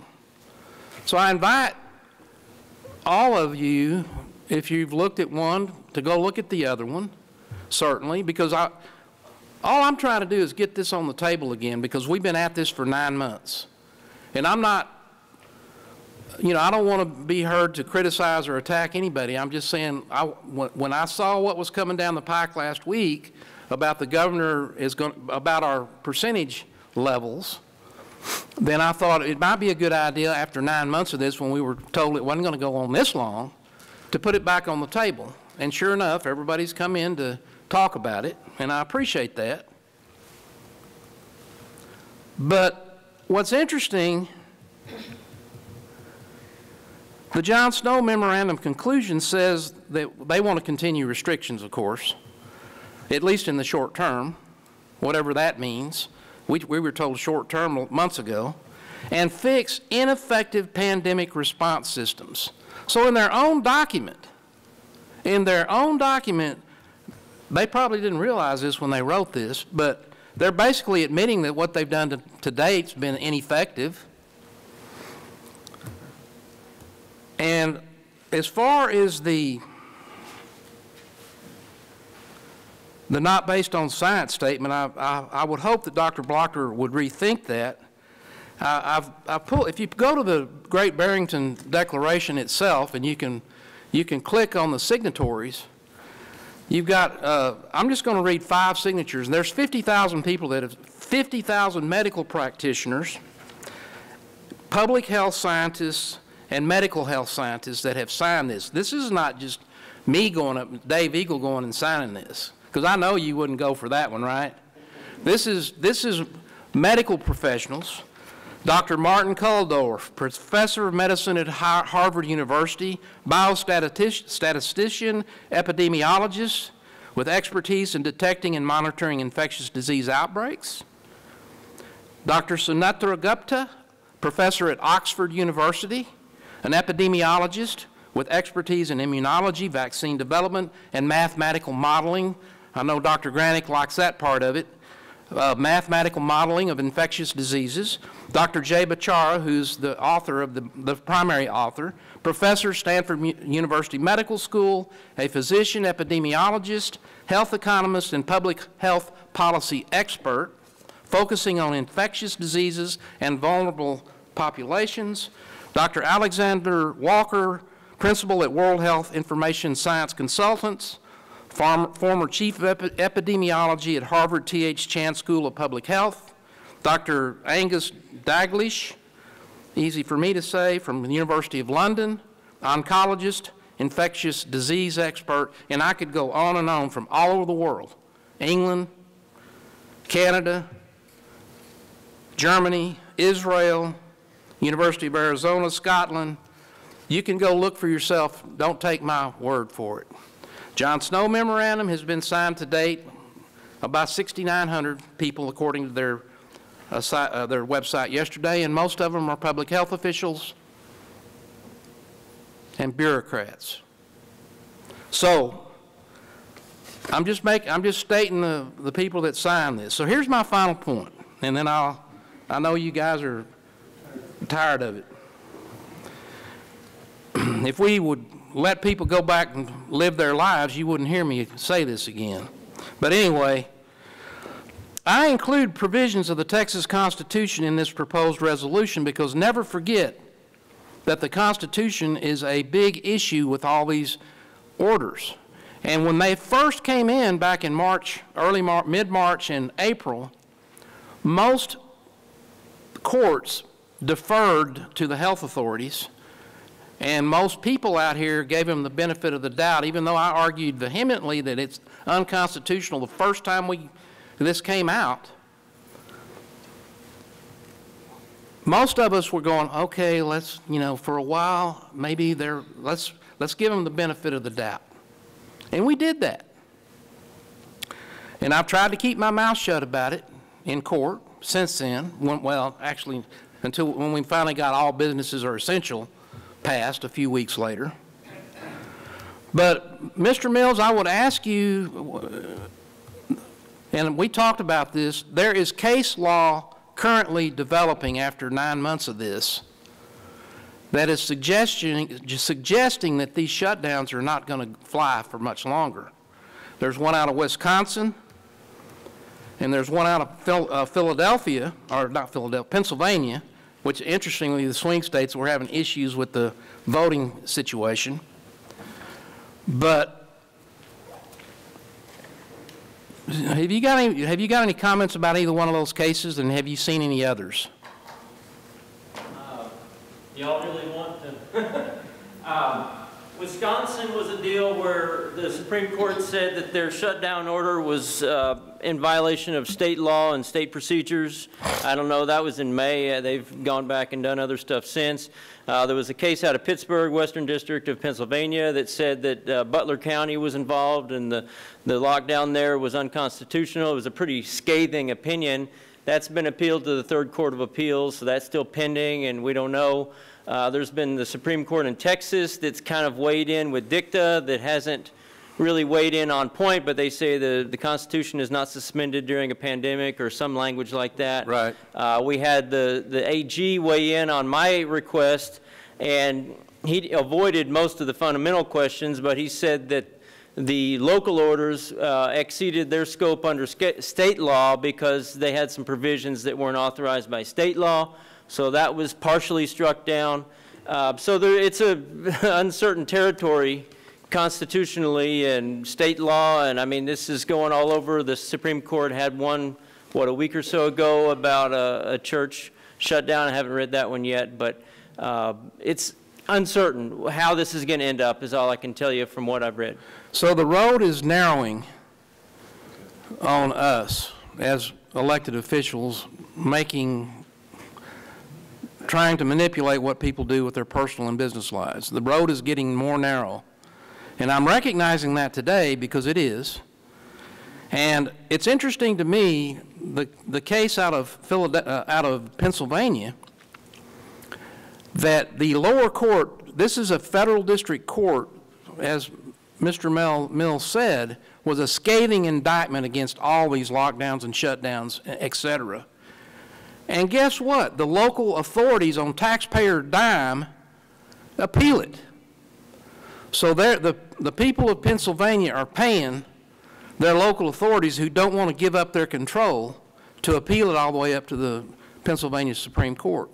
And because they're figuring if they keep dragging their feet, sooner or later this thing may go away, although I've heard no one give us some sort of indication as when we're going to be through with this. So at the Commissioners Court on March the 30th, I stated that the facts do not support increased restrictions. At that time, a lot of them. Number 2, GA 32, which is later, and nearly all the other executive orders laid down by Abbott under his disaster declaration is on its face unconstitutional. That's not in my resolution. I'm just saying that. That's what I said on March the 30th. And I will, just about through.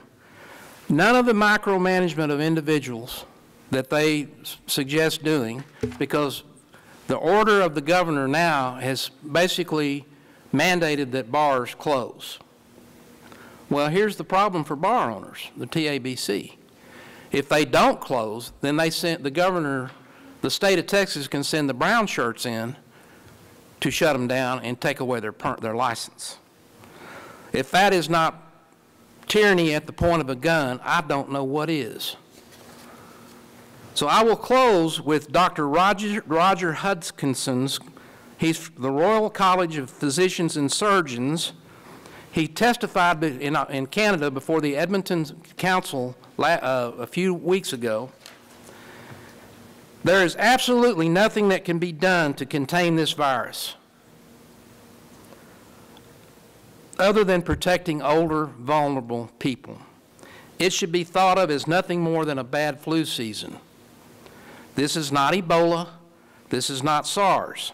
It's politics playing medicine, and this is a very dangerous game.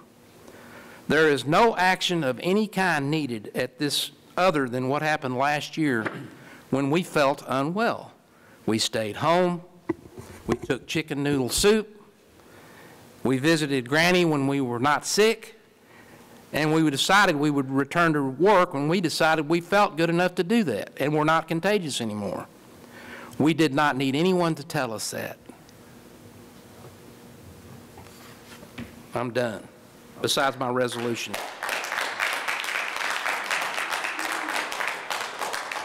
Okay, do I hear a motion regarding the resolution adopting the Great Barrington Declaration? I'll make that motion. A motion is made by Commissioner Eagle to adopt the resolution adopting the Great Barrington Declaration in Hood County, Texas. Do I hear a second? Motion fails for lack of a second. That's it. Thank you, ladies and gentlemen. This meeting is adjourned.